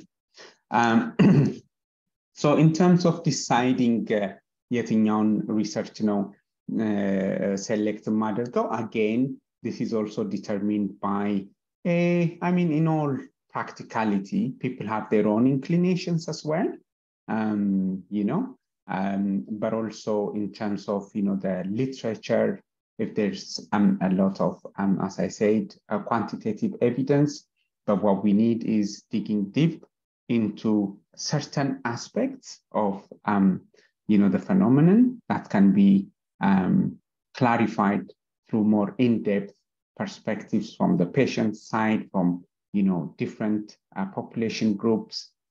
That could be the way to go.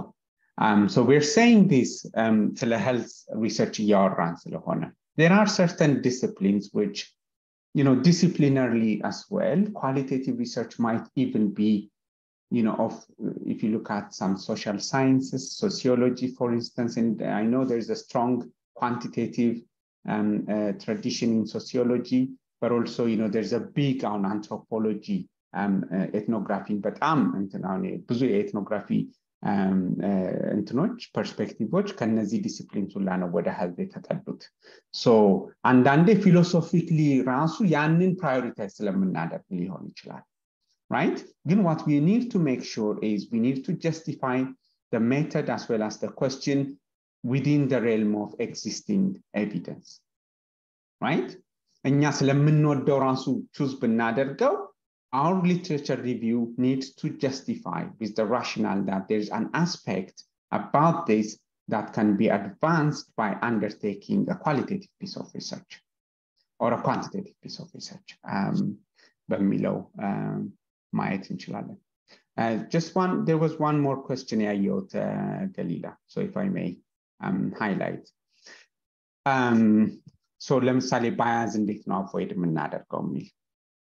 So bias, like we said, could be so systematic now, right? It could be observer bias in your practice. So we need to look at the way we are categorizing things. So on double-blind studies የሚደረጉት bias reduce ለማድረግ ነው።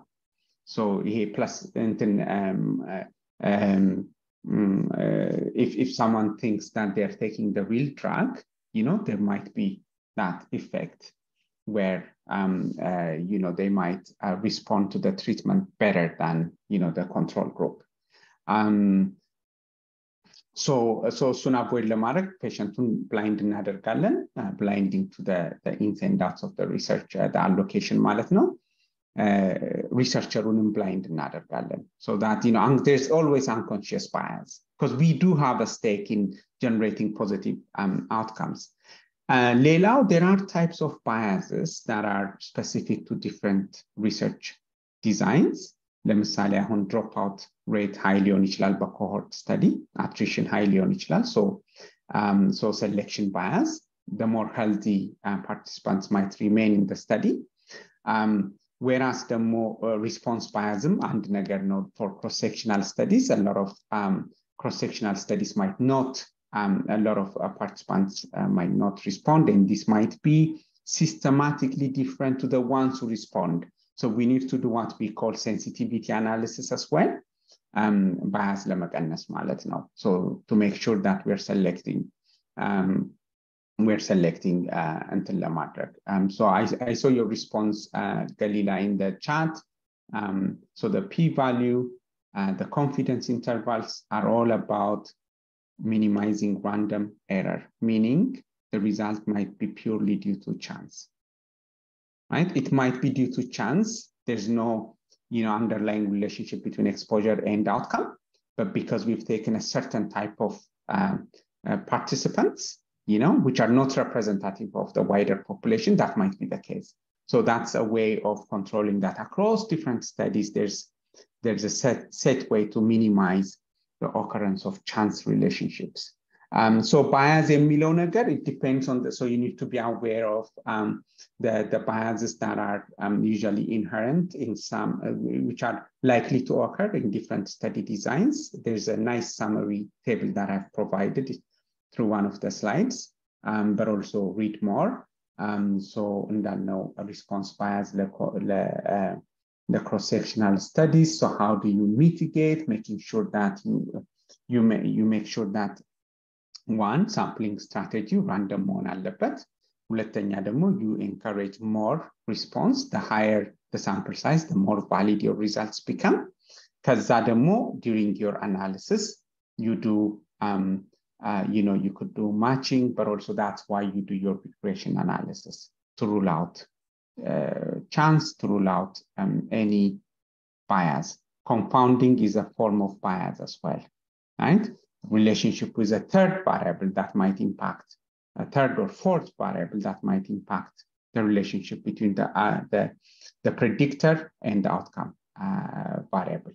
So all these things, so the way you write up all these things in your research paper at the end shows people that you've done things in a valid and reliable manner.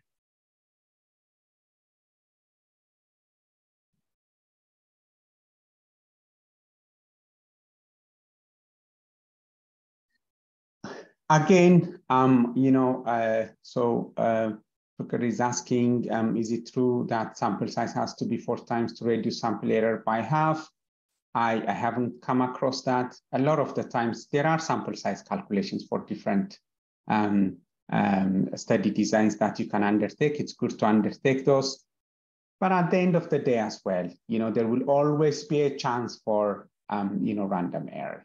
So it will always be determined by, so if your sample size calculation says 350 and all you could recruit is 150, go ahead and work on your research.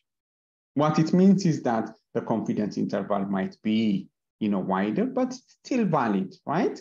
As long as you write your results in a reflective manner. So I don't believe there's a hard and fast rule there.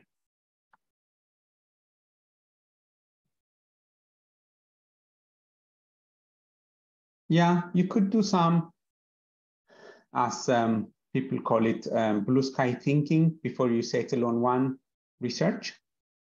But at the end of the day, the research question needs to be well formulated and focused.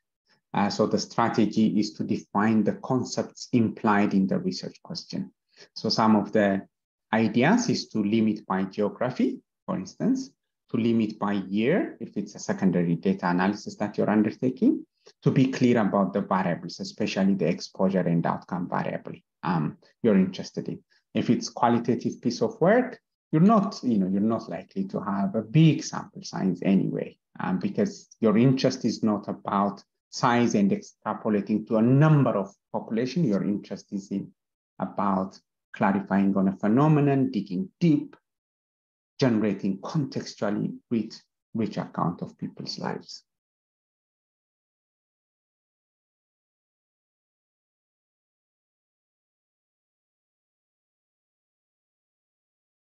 Good question, Ante. How can we validate qualitative tools? So something that I haven't highlighted actually is that we have different critical appraisal checklists.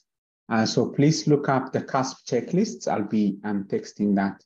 I'll be texting that in the chat just now. Checklists. So it has it's a critical appraisal tools checklist for different study designs. So there's one for qualitative research as well. So if you're looking at your own work or other people's work, how do you evaluate the quality of a research? So we'll give you critical points, issues to ask. So if you're doing a systematic review, all the papers are subjected to critical appraisal. But I think your question was more about the interview guide. So the interview guide A has to be, so you discuss, right? When you write your paper at the end, how have you validated your interview guide? You should say some things about that. So the A, how have you, there are some, good advice across,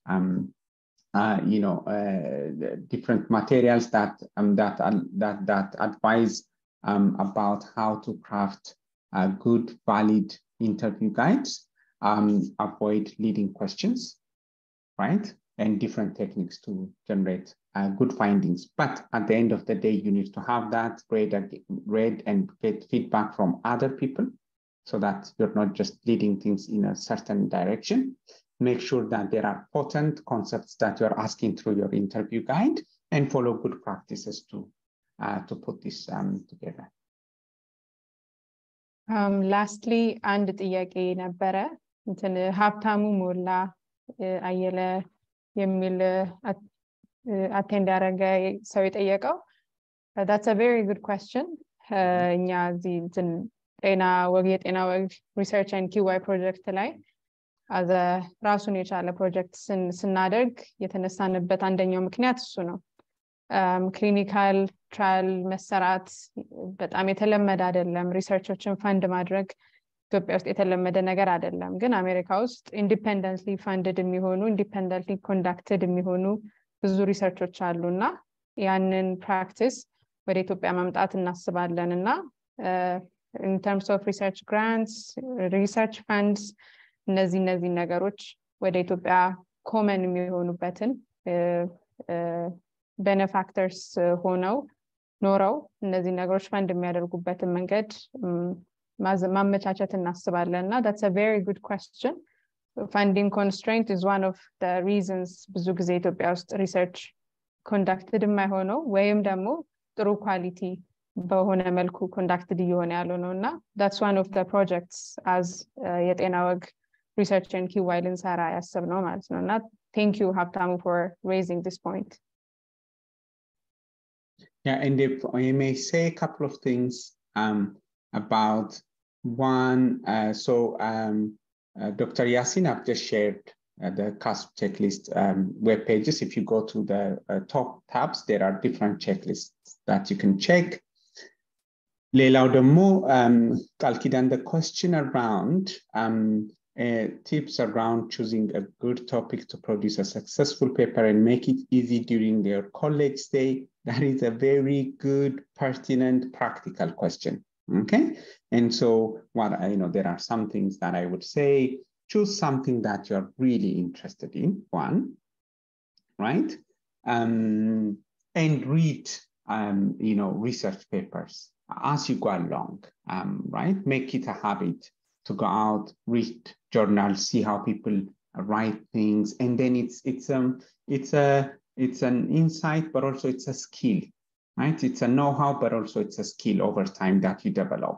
So the more you do that, the more you would enjoy the research journey. Be super organized. Research is about resources. Time is one of the resources, how you manage your time and how you do things. Because everything is sequenced. If you've allotted enough time for your data collection, then you'll have enough time for your data analysis, leave enough time for your write-up. A lot of common mistakes are people spend too much time in the field. They come back, they want to write within a few days.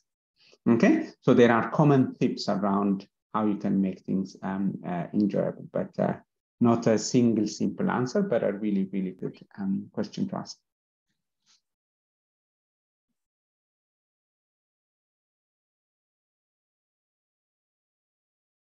Say you want to jump in? Yeah, wrap up ያደረግን ከሆነ ምናልባት ሄኒ ጥያቄዎቹን we can go over them. I don't know who has control of the Google form. We can close it now, Galila or Saga. I can. Yeah, if we can close the response, let us know when it's done. Henny, you have the questions with you, right? I do have the questions, but if someone is able to share from your end, that'd be brilliant. So we can go one by one if people can see. Or let me try and locate it here. I can share the screen. That would be perfect. Thank you, Galila. And yeah, I hope I do remember the answers.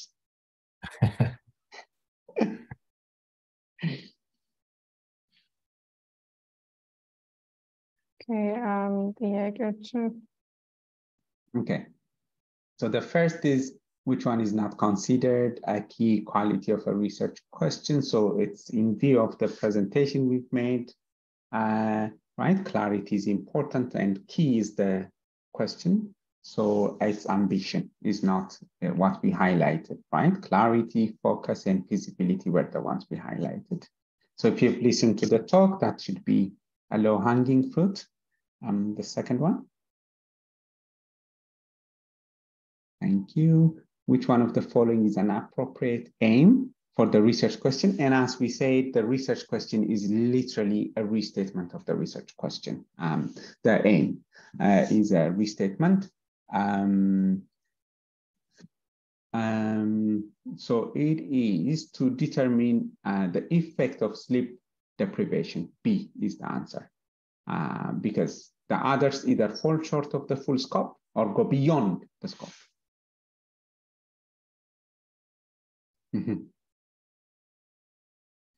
And the third one, which of the following would not make an appropriate objective? So again, thinking about going beyond the scope specified in the research question. So that's to introduce a curriculum within medical education. C would be the answer. Because everything is within the research generation process. This is an implication rather than an objective that comes under the aim. Which of the following is incorrect? Existing gaps, find your research question. Yes.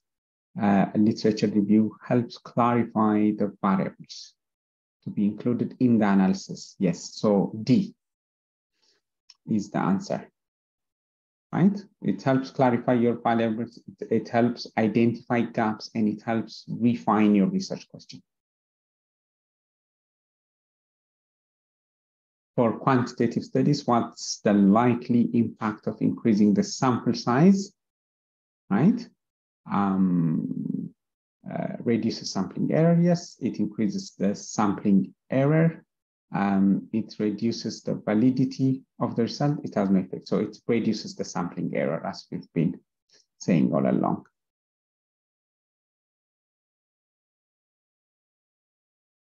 Which of the following statements is incorrect? Qualitative and quantitative studies are equally valid.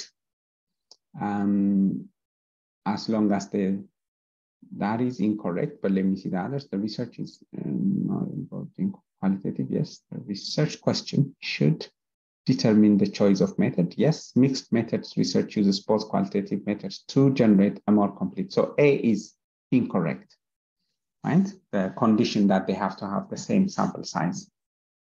As we said, qualitative can be smaller. 7. Which of the following is incorrect about research ethics?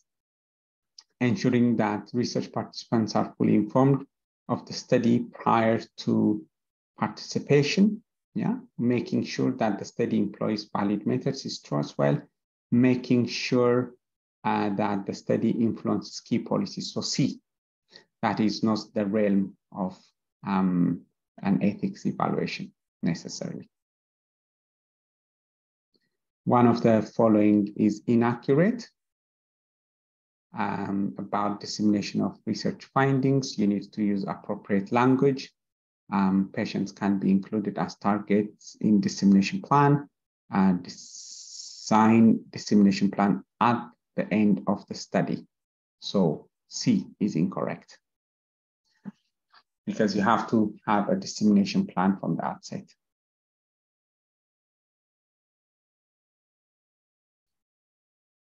Yeah, so we've had people responding to the answers in the chat, which were largely correct.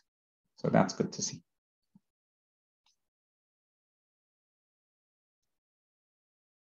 All right, perfect. I think we had a very great session with a large number of attendants today, almost 200 plus people we were at one time. And just to let you know, the attendees, like we have more than 40 CME sessions planned for this year. So make sure that you follow Yetenaweg's Telegram channel for healthcare professionals so that you can get the links for upcoming CME sessions. Galila was briefly mentioning earlier about Yetenaweg QI and health research project. Here actually, luckily we have Galila and Henok who will be leading that project. It just aims to increase participation from Ethiopian healthcare professionals to medical students or early healthcare professionals to actively engage in research.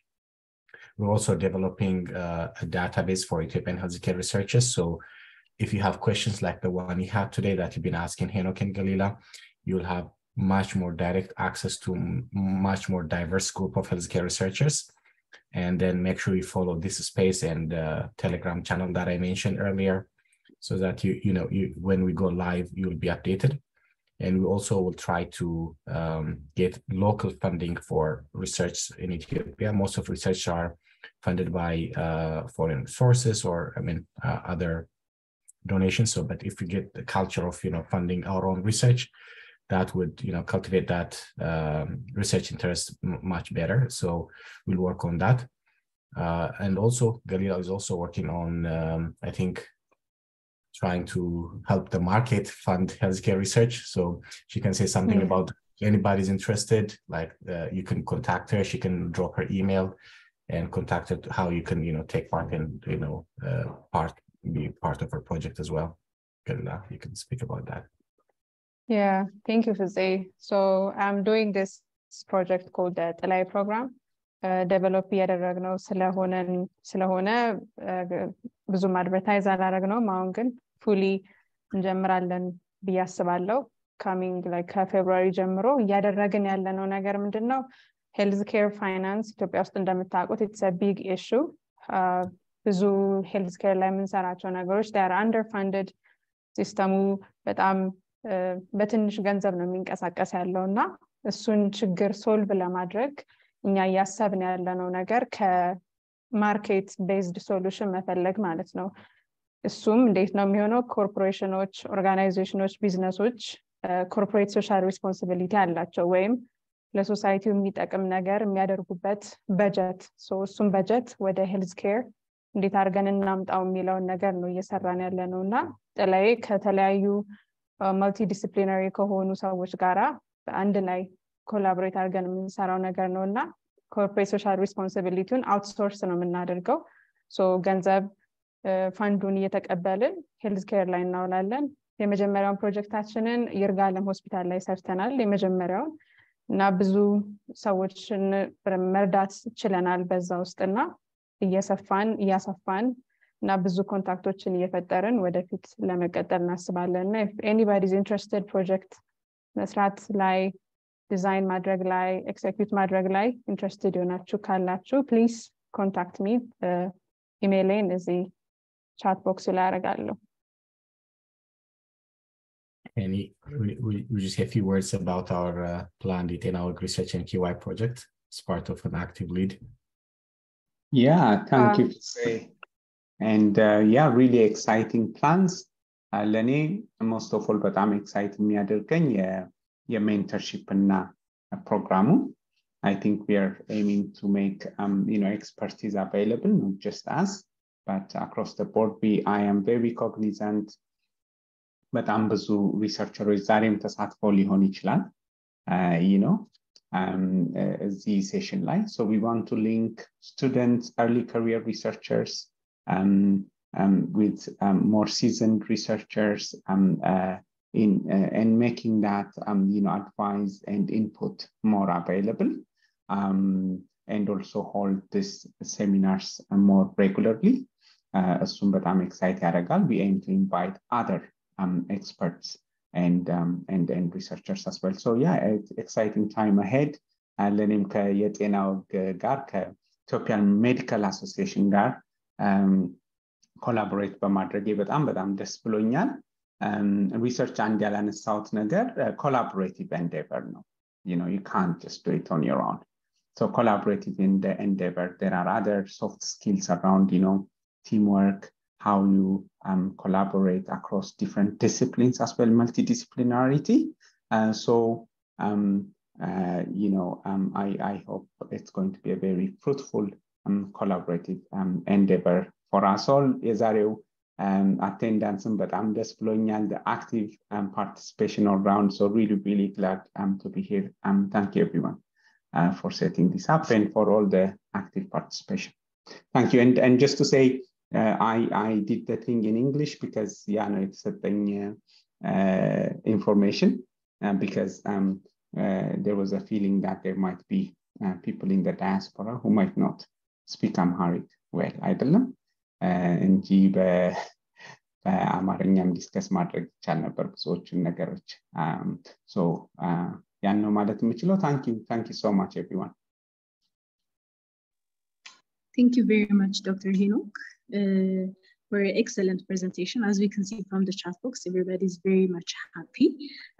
Thank you very much, Dr. Galila, for coordinating it, and Yetenaweg team, as well as EMA. We hope to see you again, Dr. Henok, in other presentations. Thank you very much. Have a good day. Definitely. Thank you.